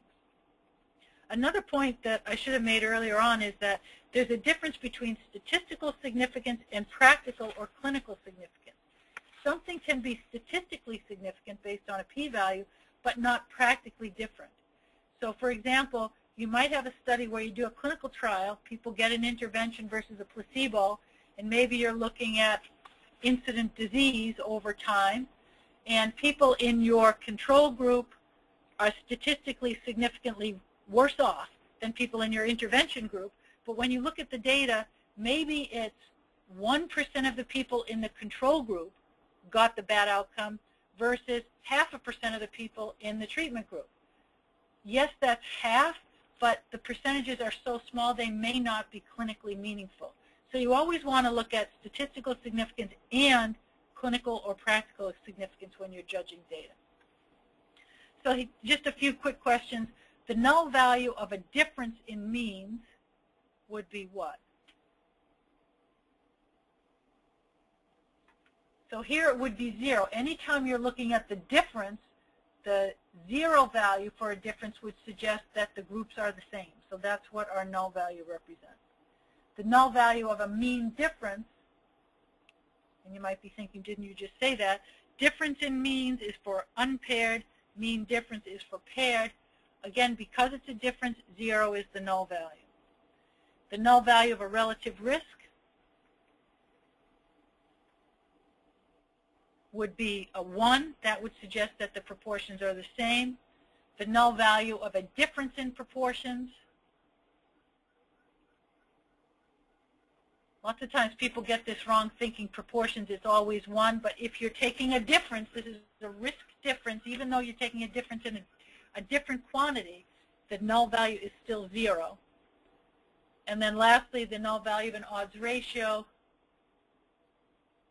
that would be 1. So anytime you look at a confidence interval, for example, for a relative risk or an odds ratio, look to see is 1 in there. That will tell you if the difference is statistically significant or not. If you have a confidence interval for a difference, look to see if 0 is in there. Lisa, we do have one question which might fit into this section. Okay. The question is, if we have skewed data, should we use median versus mean values to calculate Z or T scores? Yeah, if you have, that's a good question. If you have skewed data and you're reporting the median, like that paper did, there's actually a whole different category of statistical tests. They're called non-parametric tests, so there's no more Z's and T's as part of that. So you use what are called non-parametric tests, which are essentially based on ranks in the data. And so it doesn't come down to those Z and T formulas that I showed earlier. Those were all for when you're comparing things on the basis of means because you've judged there to be no outliers. Hopefully that's sufficient. If not, please send in another question. Okay, so the question that's on the slide, a two-sided test for the equality of means produces a p-value of 0.2. Would you reject HO? Now, hopefully you said no, although the answer could be maybe. If you remember the way you judge a p-value, if the p-value is less than your level of significance, which you choose, then you would reject HO. So if you chose a level of significance greater than 0.2, then your answer would be yes, but we never do. We usually choose a level of significance in the ballpark of about 5%. So that's why I'm saying in this case no. So the next couple of slides I'm going to go over quickly because we can get caught in the weeds in here. Hypothesis testing for more than two means. So here you have a continuous outcome, but you have more than two groups. So it could be in a clinical trial where you have a continuous outcome, but you have, say, your experimental treatment, a placebo, and an active treatment being compared all at the same time. So the null hypothesis is that, I'm just using K as a placeholder, the K means are equal against the alternative that they're not. It's a complicated test statistic. All you need to know it's an F statistic. It's not a Z or T anymore because now that we're going beyond two groups, we have to shift to a different procedure. Essentially, that messy F statistic is making is a ratio of estimates of what we call between treatment variability to error variability. Now, this table I'm sure is not very clear, but I'm just reminding you, I hope, when you do these calculations and you run them through the computer, it spits out what's called an analysis of variance table, where essentially it's looking at the variability in the data and it's partitioning it to that due to your treatments versus error or residual. And if there's a lot of variability that can be attributed to the treatments, then we say there's a significant treatment effect. And again, you'll get a p-value if you do this analysis through the computer, and you can judge statistical significance on that basis. Just a few things about analysis of variance. Again, you use it when you have a continuous outcome and more than two groups. If the sample sizes in your groups happen to be equal, and they don't have to be, the design is just said to be balanced. That's all. And balanced designs give us the greatest statistical power and are more robust to violations. So we're always assuming that our outcomes follow generally a normal distribution. That doesn't always happen. Data aren't always perfectly normally distributed. It turns out many statistical tests work well anyway. But if you have control over an experiment and you can make sure that your sample sizes are equal in the groups, that's the best way to go because that protects you against lots of bad things happening with the analysis. When we do an analysis of variance, say we have 5 groups, we run the analysis of variance and we reject the null hypothesis, all we can say is that the 5 groups aren't equal. Then people often do a series of tests following that analysis of variance to say, well, which groups aren't equal? And they do what are called multiple comparison procedures. Let me make this simpler. Say we have 3 groups. We run an analysis of variance and we find significance. We then might ask, well, is group 1 different from 2? Is 1 different from 3? Or is 2 different from 3? We could make those comparisons with 3 unpaired t-tests. The problem is every time you run a test, there's a 5% or whatever you choose chance that you make the wrong decision. And so instead of running a series of t-tests, which can build up the chance of a type 1 error, we use what are called multiple comparison procedures. And these are a sets of tests that can be used to run what we call post hoc tests after you find that the groups aren't all equal. And they're set up to protect you against an increased type 1 error rate. And there are many of them. There's the Tukey test, Chaffee test, Duncan. They're named after people, all of them, or most of them. But you may have seen some of these things. And again, just in principle, you use these so you don't run up the probability of a type 1 error. Some of you may have seen what are called higher order analysis of variance, two-way ANOVA, three-way ANOVA, where instead of just one treatment variable, you might have a clinical trial where, say, you have people who get an experimental treatment, the placebo, and what's considered standard. You might think that the treatments are differentially effective in men or women. So now you have a treatment effect and you have a sex effect. And you can test both of those things in one experiment where you test in using what's called a two-way ANOVA, test to see if there's a treatment difference, a sex difference, or both, the interaction between the two. And then there's lastly something called repeated measures analysis of variance. This is taking our paired t-test more general, where you have more than two groups and repeated measurements over time. The paired t-test is just one group repeated twice. Here we can take more than two measurements, and we can also handle multiple groups with more than two measurements. It gets complicated, but the gist of it is more than two measurements. Chi-square test of independence, this is something that you've probably seen a fair amount. It comes up a lot. It can be used to test whether there are differences, associations between dichotomous, ordinal, and categorical variables. And it is used in the setting of two or more samples. And the question that we're asking is whether the distribution of the outcome being a dichotomous, ordinal, or categorical variable, is independent, unrelated to the groups. And again, we use this chi-square statistic looking at observed and expected frequencies. It might be easier to see this the way the data are organized. If you have data organized this way, where you have an outcome, I'm just saying there are three responses to the outcome. There could be two. It could be a yes-no outcome with just two columns. And those 1, 2, 3 could be ordered or unordered. And suppose we have three groups. What we're asking here is the distribution of the outcome different across the groups? So the percentages I put in, so look at Group A. In Group A, 20% of the people are in response category 1, 40% each in Groups 2 and 3. Whereas in Group B, it's 50% in Group 1 versus 25-25. And in Group C, almost everybody is in category 1. This would be a situation where there's definitely an association between the outcome and the group. So we analyze this with a chi-square test of independence. So here's a table showing some demographic data on patients who participated in a study, and it's a study of antenatal corticosteroids. People got either weekly courses of steroid or a single course, and we have p-values over on the right. So let's just look at some of the outcomes. So let's look at the second one down, gestational age at randomization. That's measured in weeks, and they're showing us the mean and the standard deviation in parentheses. And then they have a p-value over on the right of 0.13. What test was used to produce that p-value?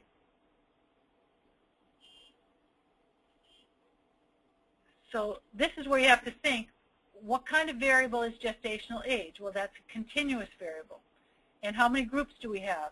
2, weekly and single. And I know I'm not giving you a lot of background, but people got either the weekly courses or the single courses, so this would be the unpaired t-test. Now let's look at race ethnicity.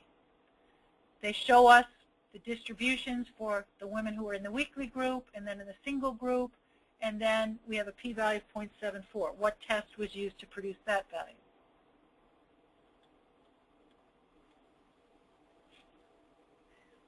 So again, you have to think about what kind of outcome am I dealing with. Race ethnicity is a categorical variable, and we have two groups, weekly versus single.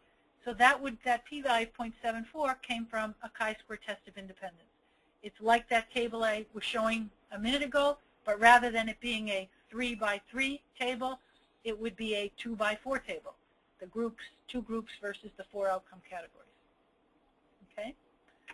So I've just got a series of practice questions for you that we can run through quickly. Or let me ask you, Erin, maybe I could post these practice questions and get to the regression analysis. Can I ask for your advice given the hour? How many questions are there, Lisa? There are 12. You know, if we can, I think we can go through them. Right now we don't have any questions, so this can go into our Q&A time. So I think we'll be okay if you want to run through them. I think they're important. Yep, okay. So no questions either means that you're all asleep or you're all good with this. I hope it's the second one. So I just put together a series of questions. These are just practice questions. And I think really, certainly when I teach the Intro Biostat course, this is what I hope people can do with it once they finish it. So I hope this is useful to you. So in the Framingham Heart Study, suppose we want to look at risk factors for impaired glucose. So our outcome is glucose category. People are classified as either having diabetes because their glucose is 126 or higher, having impaired fasting glucose because they're between 100 and 125, or normal glucose. So that's our outcome. And we're looking at 4 risk factors: the sex of the person, the age of the person in years, their BMI, and people are in normal weight, overweight, or obese categories, or their genetic history. So really try to think about these as I put them up, because I do think these are questions of the flavor that you might see. So what test would you use to assess whether sex is associated with glucose category? Or another way to say that, whether the glucose categories are different for men versus women.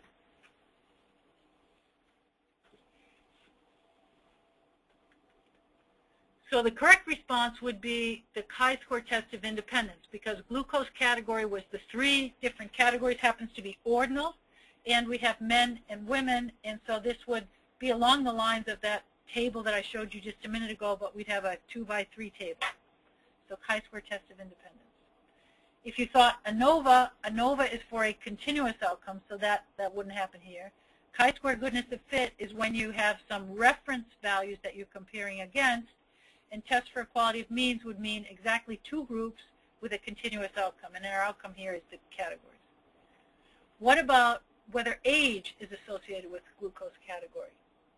Another way to say this is there a difference in ages among the different categories?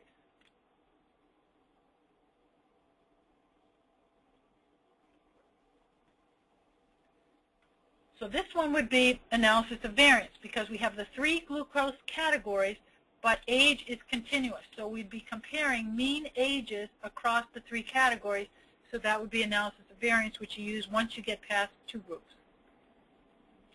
What about BMI and glucose category? Now here you have to think, how are we operationalizing BMI? So this one would be chi-square test of independence, because BMI is in categories. Now if BMI was left as continuous, as it is sometimes, then this would be ANOVA, just like we did for age. Now suppose we have the same risk factors, but our outcome is different. Now suppose the outcome is fasting glucose level. So now we're measuring the absolute glucose level in participants. How would we see if sex is associated with glucose level, or if there's a difference in glucose levels by sex for men versus women? So this one would be an unpaired t-test. The outcome is continuous glucose level, and we have the 2 groups, men versus women. How about BMI? Again, think of the way we're modeling BMI and glucose level.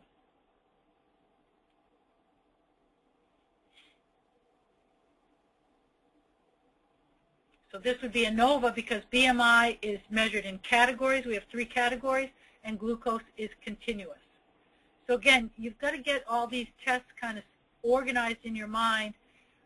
When do you do what kind of outcome, continuous, dichotomous, and so forth, and that dictates the kind of test that's used. What test to compare age and glucose level. This one's actually not fair. We haven't gotten to that yet. This one, age is continuous and glucose is continuous. So we'll get to that in a minute. If you're thinking ahead, this would be a correlation or a simple linear regression analysis. But I'll review that with you in just a second. Suppose now that we have a third outcome, diabetes versus no diabetes. Same risk factors, but a different type of outcome. How would we test whether sex is associated with diabetes? This one would be test of independence. So now we have sex is male, female, diabetes is yes, no. You'd have a 2-by-2 table. Another way you could do this is actually do a test of proportions. When you have exactly two groups and a dichotomous outcome, you can also do a test of proportions. But the test of independence also works for just two groups and exactly two outcome categories. BMI in diabetes.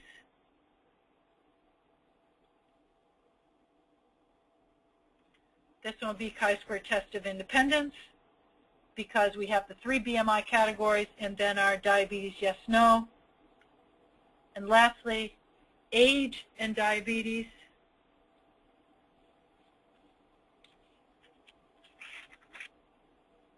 This one would be a test for equality of means where you're looking to see is the mean age different in participants with and without diabetes. So I think those are good questions to review and sort out in your mind. I know I went through them quickly and it's at the end, nearing the end of a long session, but you might take a look at those again and try to organize those for yourself. So last little section here, correlation and regression.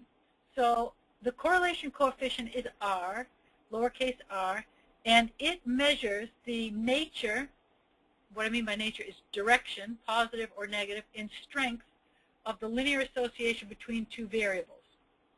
And I should say two continuous variables. So our range is from -1 to 1. The sign of it, positive or negative, indicates the nature or the direction of the association. And the magnitude indicates the strength of the association. So if R is 0, that indicates that there's no linear association between two variables. If R is closer to 1, or it's on the positive side, that suggests that the two variables are positively correlated, as higher values of one are associated with higher values of the other. If the correlation is negative, that suggests that higher values of one are associated with lower values of the other. So we often do correlation analysis just to get a feel for how variables are related, the direction and the strength. Regression analysis takes it one step further and actually maps out the equation that best describes the relationship between two continuous variables. And we talk about simple linear regression, not because it is simple, but simple refers to the fact that you have one predictor variable. So when we have regression analysis, we usually use Y to denote our dependent or outcome variable, sometimes it's called response variable, and X to indicate or to denote our independent or our predictor variable. So the simple linear regression equation is the third bullet, Y hat, the little hat over it just means predicted value of Y, is equal to B0, which is the y-intercept, and B1, which is the slope. The y-intercept is the value of Y when X is 0, and the slope represents the change in Y relative to a 1-unit change in X. Again, backing up a little bit, big picture, when do you use this? When you have a single continuous outcome and a single predictor variable. Now that predictor can be continuous. It can also be dichotomous. It can be the sex of the person, for example, in which case the slope represents the difference in means between your two groups. There are assumptions for linear regression. First, that is that a line well describes the relationship between the predictor and the outcome. You have what we call independence of errors. That is, in English, that we have people that are independent in the sample. You don't have the same person repeated multiple times, not repeated measurements on people. Homoscedasticity talks about constant variance in the outcome over the range of the predictor. And then the outcome should be normally distributed, essentially, at each value of the predictor. Multiple linear regression comes up when we want to examine the effect of several predictors simultaneously on our outcome. So we still have one outcome variable, y, and it's continuous, and then we have a set of predictor variables. And the multiple linear regression equation is at the bottom, and y hat, again, is the predicted value of y. B0, it's no longer the intercept in the same way because now we're beyond a two-dimensional representation, but B0 is the value of y when all the x's equal 0. And the B1, B2, all the way out to however many predictors you have, sometimes people call those slope coefficients or regression coefficients. They represent the change in y relative to a one-unit change in that predictor, holding all the other predictors constant. So the multiple regression model is what we call a conditional model. As we interpret each of those slope coefficients or regression coefficients, it's assuming that all the variables are held constant. So they're in the context of other things being considered. So when you're evaluating or doing a multiple regression analysis, there's a couple of steps that you walk through. The first is you do an overall test. You ask the question, is this set of predictors related to the outcome, the whole set taken together?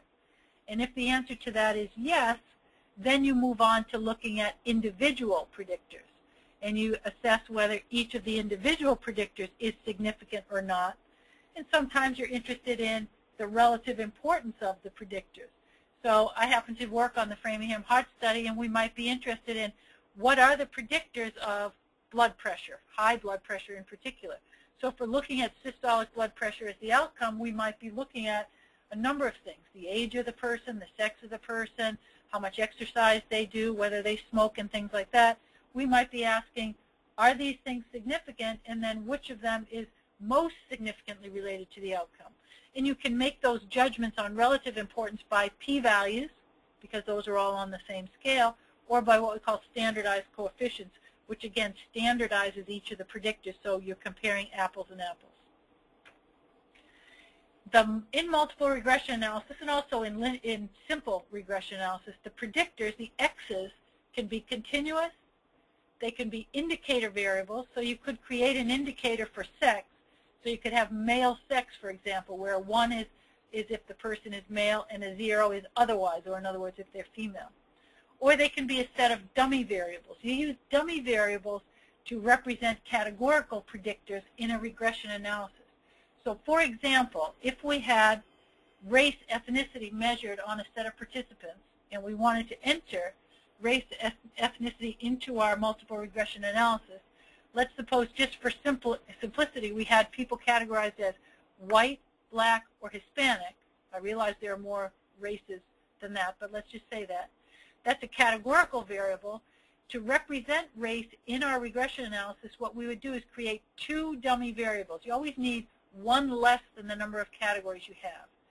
What you do is you create 2 indicator variables. You first choose one of your groups as the holdout group or the referent group. So suppose I keep white as the referent group.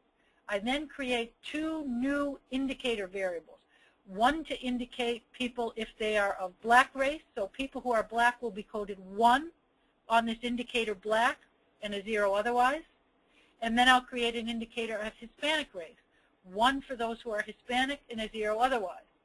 I don't need an indicator of white race. That's my holdout group. And if a person is scored 0 on the indicator of black race and 0 on the Hispanic, then they are by default white.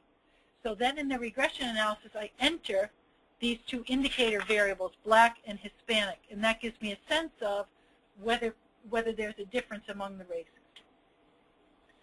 Confounding and effect modification come up with multiple regression analysis. And again, this comes up an awful lot in epidemiology, so you might have covered this extensively in epi. Confounding is the distortion of the effect of a risk factor on an outcome by something else. So again, in Framingham, we're often looking at variables that are related to cardiovascular risk factors. And if we look at the association between BMI, say, or blood pressure and cardiovascular risk, BMI could be a confounder. It could be that if we leave BMI out, we're incorrectly attributing an effect to blood pressure when it might have something to do with BMI, and vice versa. So a confounder can enhance the effect of a risk factor, or it can mask it. And so you have to look and see what's happening by digging in a little bit deeper. Effect modification is a different relationship between a risk factor and an outcome depending on a third variable.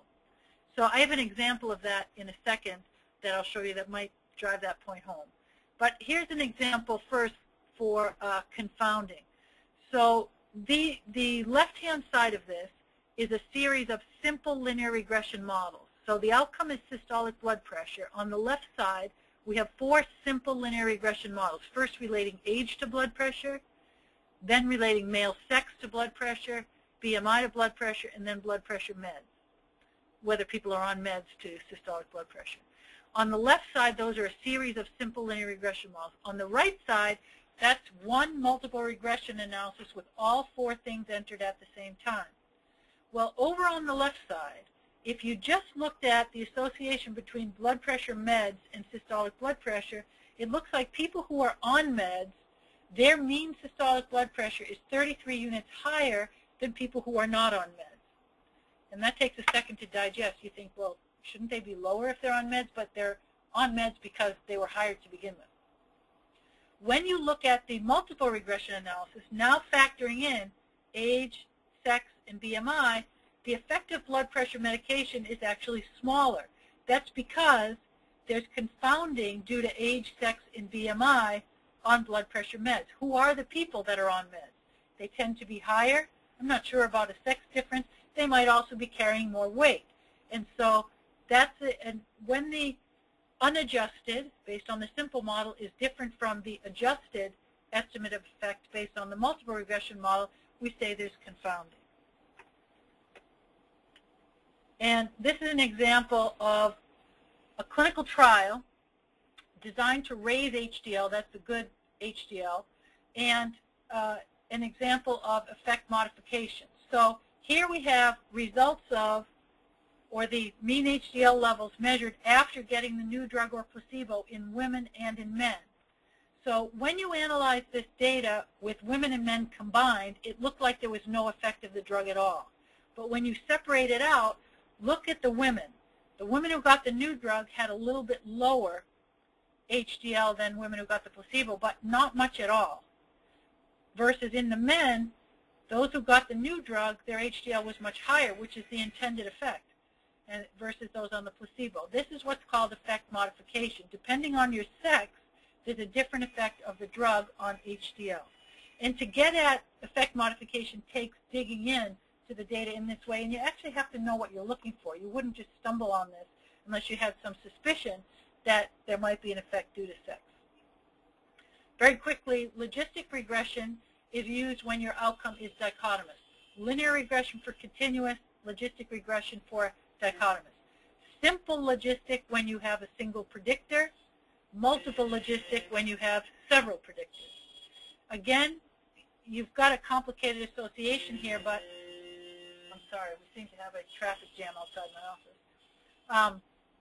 With some algebra, the very bottom line says the log of the odds of the probability of having the disease, or the outcome in this case, is related to B0 plus B1x.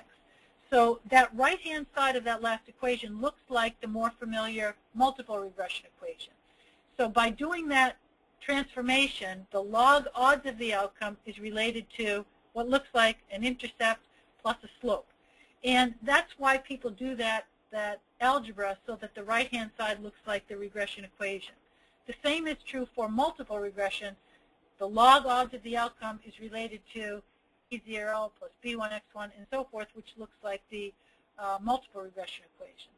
Now, interpreting those regression coefficients, if you ran this, and you would have to run this by a statistical computing package, I've got a little example here where my outcome is birth defect, yes or no, and I'm relating that to whether the mother smoked in pregnancy, yes or no, and then the mother's age in years.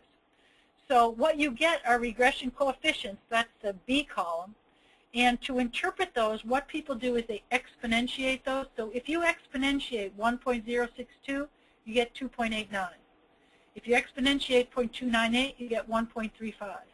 Now those odds ratios are a little bit more interpretable, and what we'd say is the odds of a birth defect is 2.89 times higher in mothers who smoked versus mothers who didn't, holding age constant.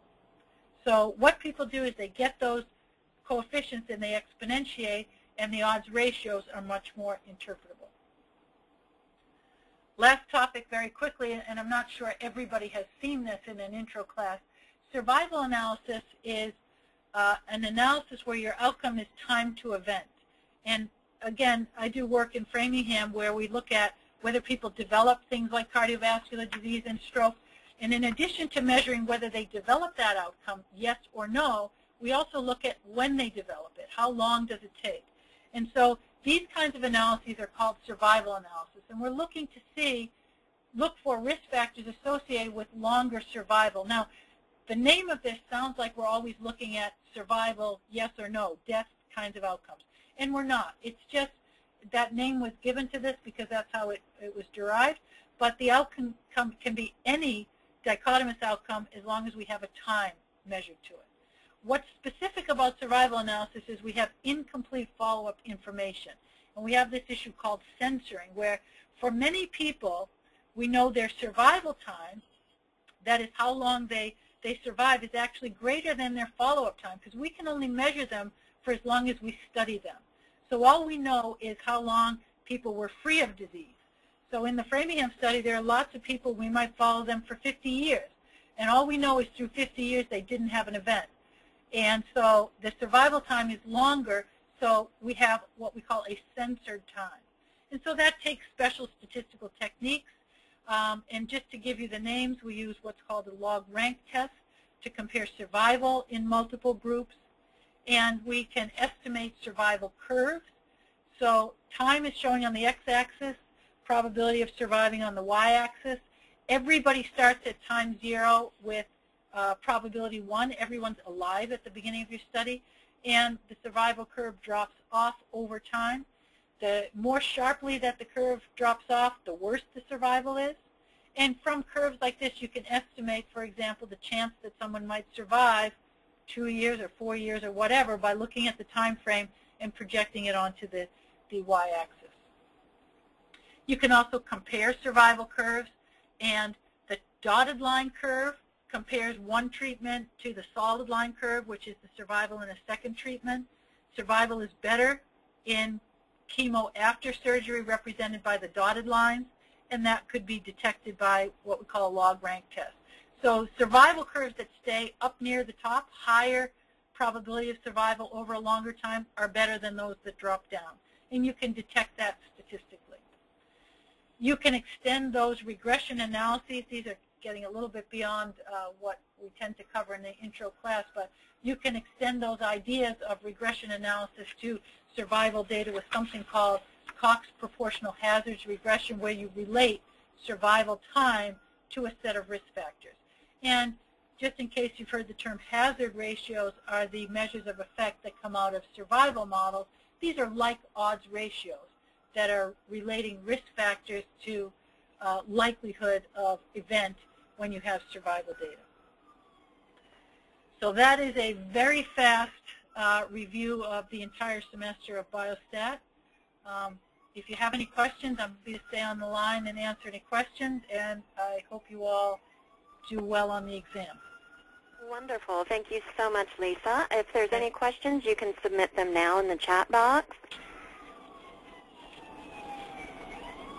Okay, if there's no questions, then I think, Lisa, you covered it all, and everyone's fully prepared or needs to do some studying. So I appreciate your time. Thank you so much for sharing your expertise and your knowledge with us today. Okay. Again, Again, all of the presentations from the entire series from all 5 core subject matter will be posted on the NBPHE website, the slides as well as the webinar that's been recorded, so you can view them as you are studying and preparing for the exam. And we wish you all the best and the luck. And again, on behalf of ASBPH and the National Board of Public Health Examiners, thank you, Dr. Sullivan, for joining us today. My pleasure. Good luck. Bye-bye. Bye.